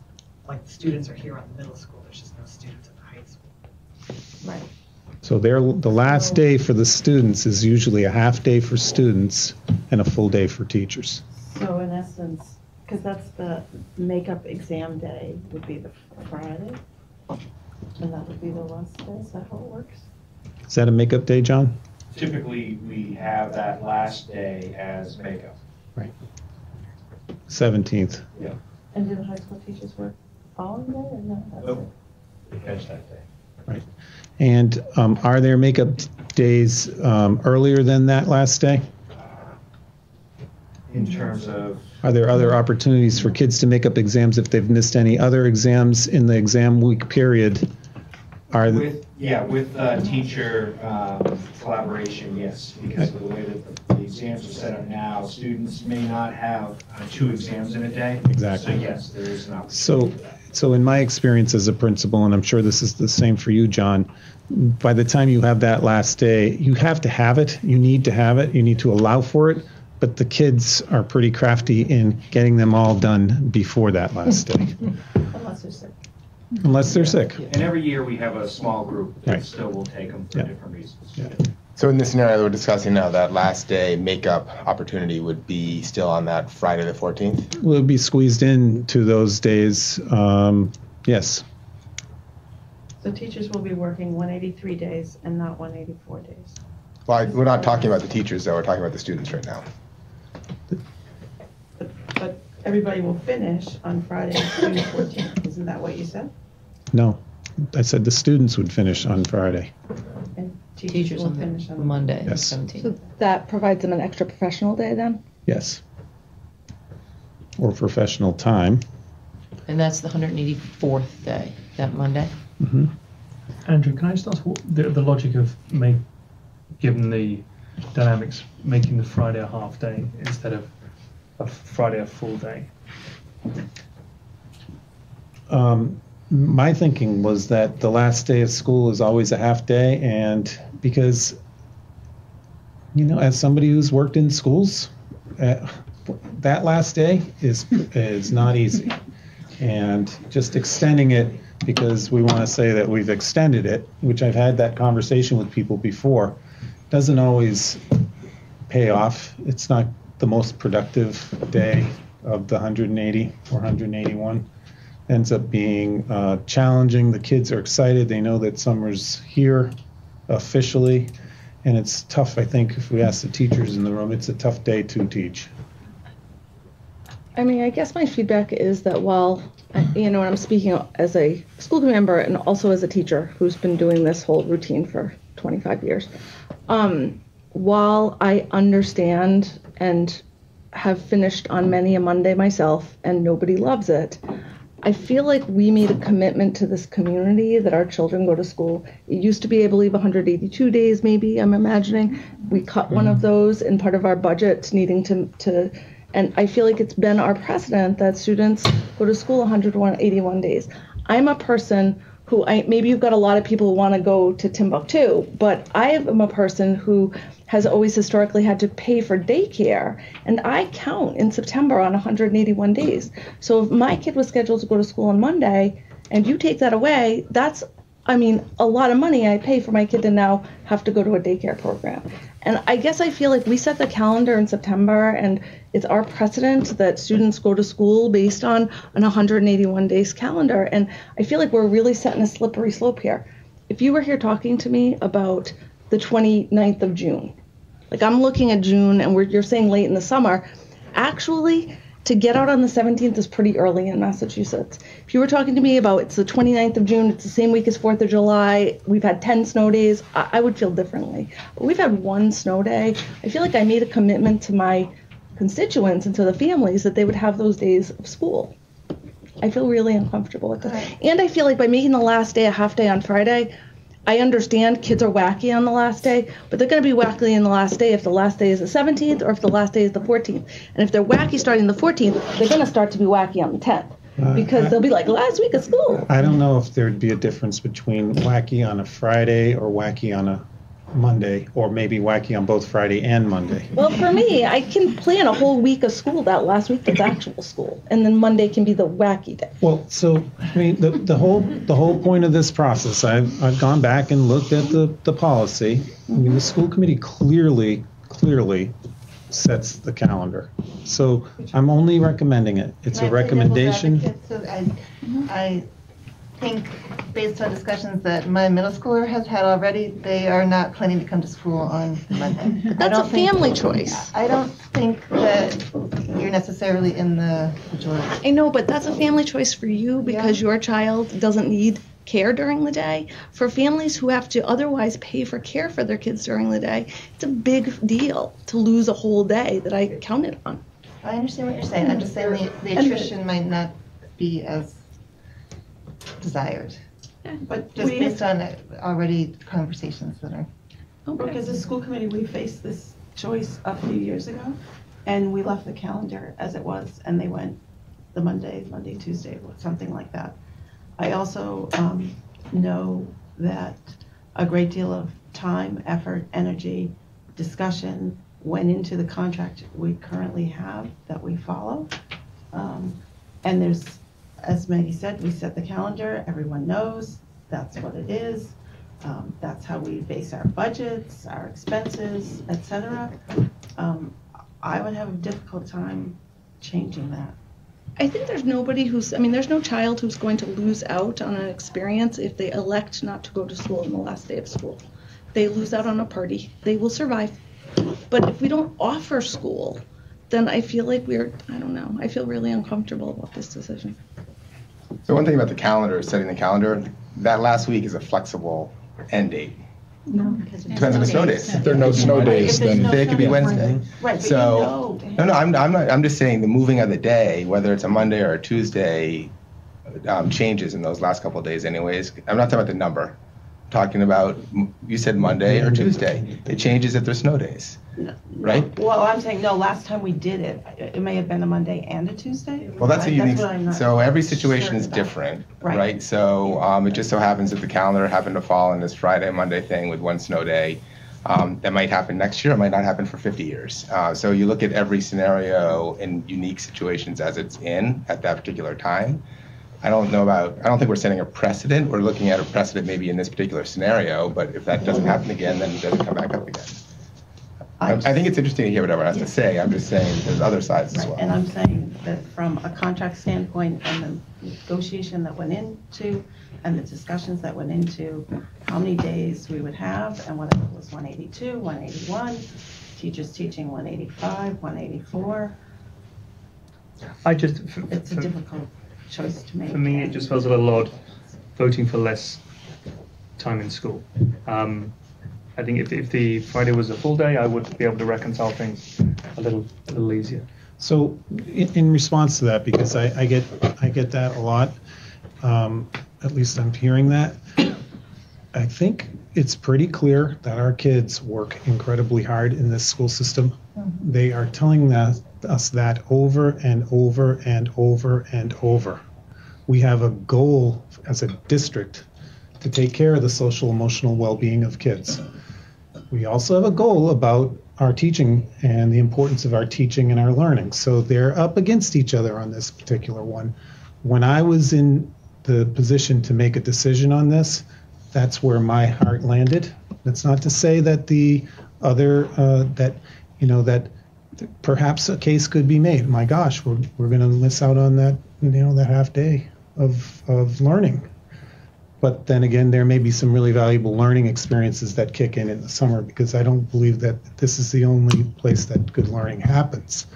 So it's a tough decision. I understand that.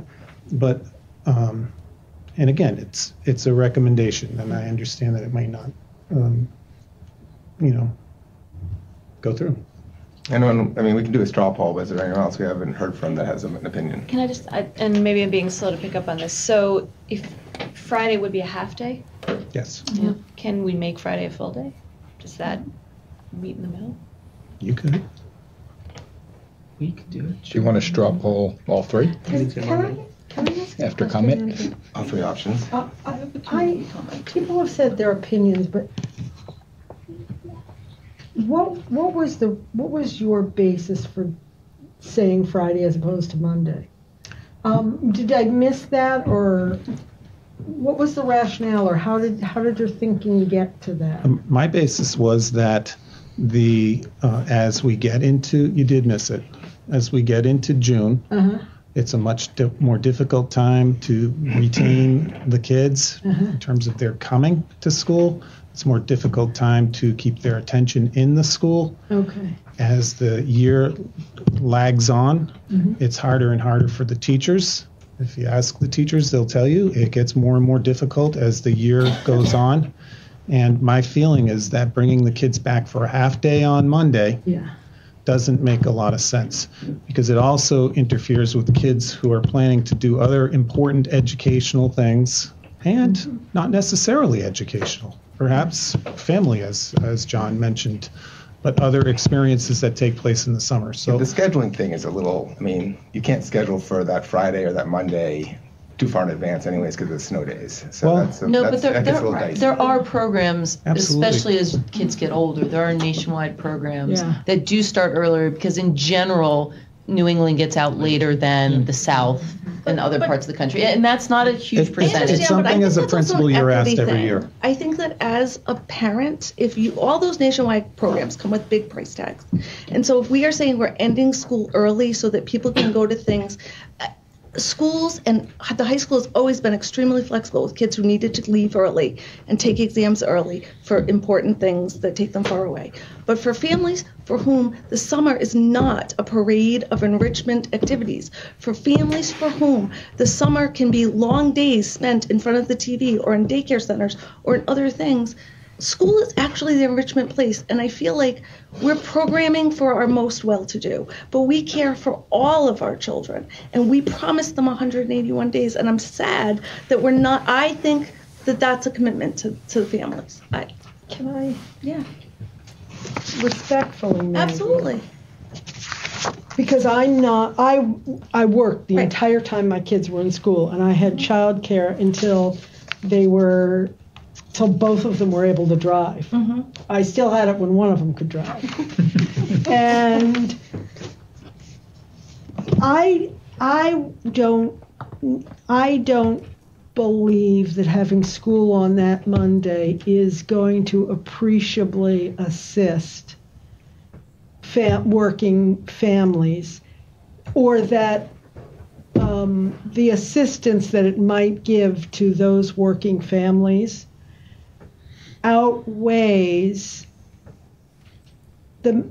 I think it's a negative message to send about, and I don't know how to articulate this correctly, in some sense the value, the lack of value of family activity and downtime. And I think calling the kids back for 3 hours on a Monday just intuitively makes me think that we're being strict with no educational purpose. It's okay. We can totally agree to disagree about that. And like I'm saying, it's okay. We can totally disagree. And like I said, if we were talking about 4th of July week where families have off, I'd feel differently. If we were like one of those districts that had so many snow days, we were talking about bringing kids back on a Saturday, I'd totally feel the same. We're talking about June 17th. I feel like that's totally in the realm of when kids around here are still in school. But that's okay. Just one point on that, because of if it ends on a Friday, and for the families that are looking to care for the kids, they can't start Monday to Friday. So no matter what, they're going to lose on paying for Monday. Or kids could choose to not go to school that last day. We can keep let's keep the discussion within the school committee, please. You know, that it fits neater in the camp, if you have to, if that's your child care decision. Okay. So what do you want a motion? Do you want a straw poll? I think it might be interesting to take a straw poll, see where each committee stands. On the recommendation, or do you want 2 or 3? Let's see. What would you like, Michael? Sorry, what would you like? Well, I think we should take the recommendation. No, I was wondering if you had 2, if you had both of them. If you had 2, you wanted to present. Oh no, I was just wondering if because I heard full day, maybe an alternative of full day on Friday versus half day, or alternative. Straw man. It was a legitimate question. If we just we can call it Kate Porter's suggestion. Sure. Yeah. Just call it KP. What is it? Do you have a motion to? You want to put forth? I thought you wanted to straw. No, it's just a straw. Well, I mean, someone's going to offer something for us to make a decision on. Okay. Yes. Yeah. Okay. On the recommendation that the superintendent put forth. Yeah. Okay. Do we do it by the whole group together or by individual school committee? We hope by committees. Okay. Oh, this is straw poll, or is this It's straw poll? straw poll? We just do everybody? Sure. Yeah. So let's see, what does everyone feel about the recommendation that Dr. Kia put forth? Is it those of us that would be in favor to not have class on Monday, but have a half day on Friday? And you can vote for multiple things if you're happy Yes. with multiple things. Okay. How many is that? Carl says Dover. Oh, we're just going to stop. How many was that? Did you count? 10? Thank you. Passes the region. Those that, so it's 10 to 6, right? How about if it was a full day on Friday? 10 to 5. 10 to 5, Richardson. Sorry, 10 to 5, thank you. What is that? 11. 11 for full day, so 11-4. Okay, do we want to have any further discussion, or do we have to would you like to hear a motion? Can we talk a little bit about why we historically do the extra beyond the 180? What was the thinking? Do we know what the thinking was behind? So it was 182, and then 2 contracts ago, it was agreed by the. That's part of the negotiations. As part of the negotiations, it was agreed that we'd go to 181. That there would be one less day with teachers. So they went from 185 days to 184 days. How did we start getting beyond the 180? We've been always 182. I believe it was actually when I was on the school committee in the late 90s that Perry Davis made it 183. Oh. And then it went back to the 182, which it stood at for a long time, and then I think it went, you're saying more recently. And it's time on learning, because if you remember, all the elementaries had every Wednesday half day. That was a big And part of it. that's That's what it right. is. That's absolutely right. But having that and having the long length of day that we have in the school district is what allows us to, for example, have break, have that middle school recess. So in other school districts where they have 180 days and sort of a shorter school day, those are not options on the table because you can't fit the amount of time on learning doesn't count passing time or homeroom or lunch or breaks. That said, I did, it's important to point out, I don't think I said this, did I? That, that all 4 of the schools, I've checked in with them in terms of their meeting the 990 at the secondary level and the 900 at the elementary level. And we are above that in all 4 instances under the proposed model. So we would be more above it. And it does give you a flexibility. Back, I'm trying to think, during my tenure, we had 6 snow days. And we, instead of extending the calendar, we let the calendar stay as is. So that gives you flexibility when weird things happen. That's also one of the benefits. So is the fear that if we do it this year at 180 instead of 181, that we'll somehow be making a precedent? No, it's not what the contract discussion was all about, so I can't elaborate publicly, but. Yeah, okay, sorry. I just. Yeah, can't no, I go hear you. against that. So we should get a motion. Okay. Do I hear a motion to accept, do I hear a motion that we would end school on Friday, June 14th, after a full day of education? Oh, I'll make that motion. For Dover, that is. Do I have a second? Second. Okay. Region, do you have a motion? I'll move that. I'll second. Sherburne, do we have a motion? I'll make the motion. Second. Okay, Dover, is there any discussion? Dover, all in favor, say aye. Aye. Right, region discussion? No. Right, all in favor?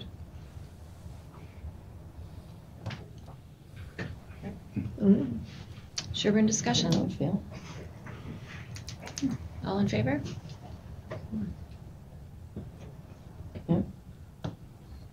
Good? All right, thank you very much. It didn't pass at the region. Yeah. It did. Oh, you voted yes. Three. Oh, sorry, I didn't see Laura's hand. I thought it was just. Only looked like 2. Yeah, sorry, I didn't see. Oh, yeah, no, it's 4.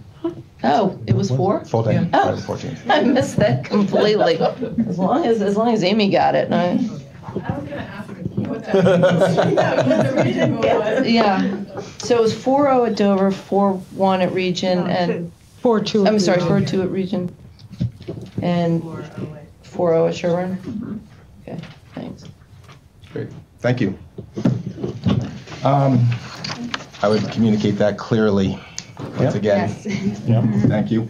Will do. So the next item on our agenda is a consent agenda for approval of minutes from January 15th and March 20th. Is there any comment or updates that were missed? Great. We need to approve these by each committee again. Thank you, Prior. Dover, do I hear a motion to approve the consent agenda as presented in our packet? So moved. Second? Second. Thank you. Region? So moved. Second. Sherburne? So moved. Second. All right, Dover discussion? All in favor? Aye. Thank you. I'm not even asking if there's discussion. Hey, I'm just trying to follow the rules. And Sherburne? Unanimous. Sherburne? Great. I'm going to call for adjournment with going into an executive session with respect to collective bargaining and to not go back into open session afterwards. Do you have to poll for that? We need to poll to go into executive session. All in favor? Aye. Thank you. Do we have to vote? Do we have to poll individually to go into executive We're session? supposed to be. We did, right? Everyone raise their hand? Yes, yes. Yes. Thank you. Aye.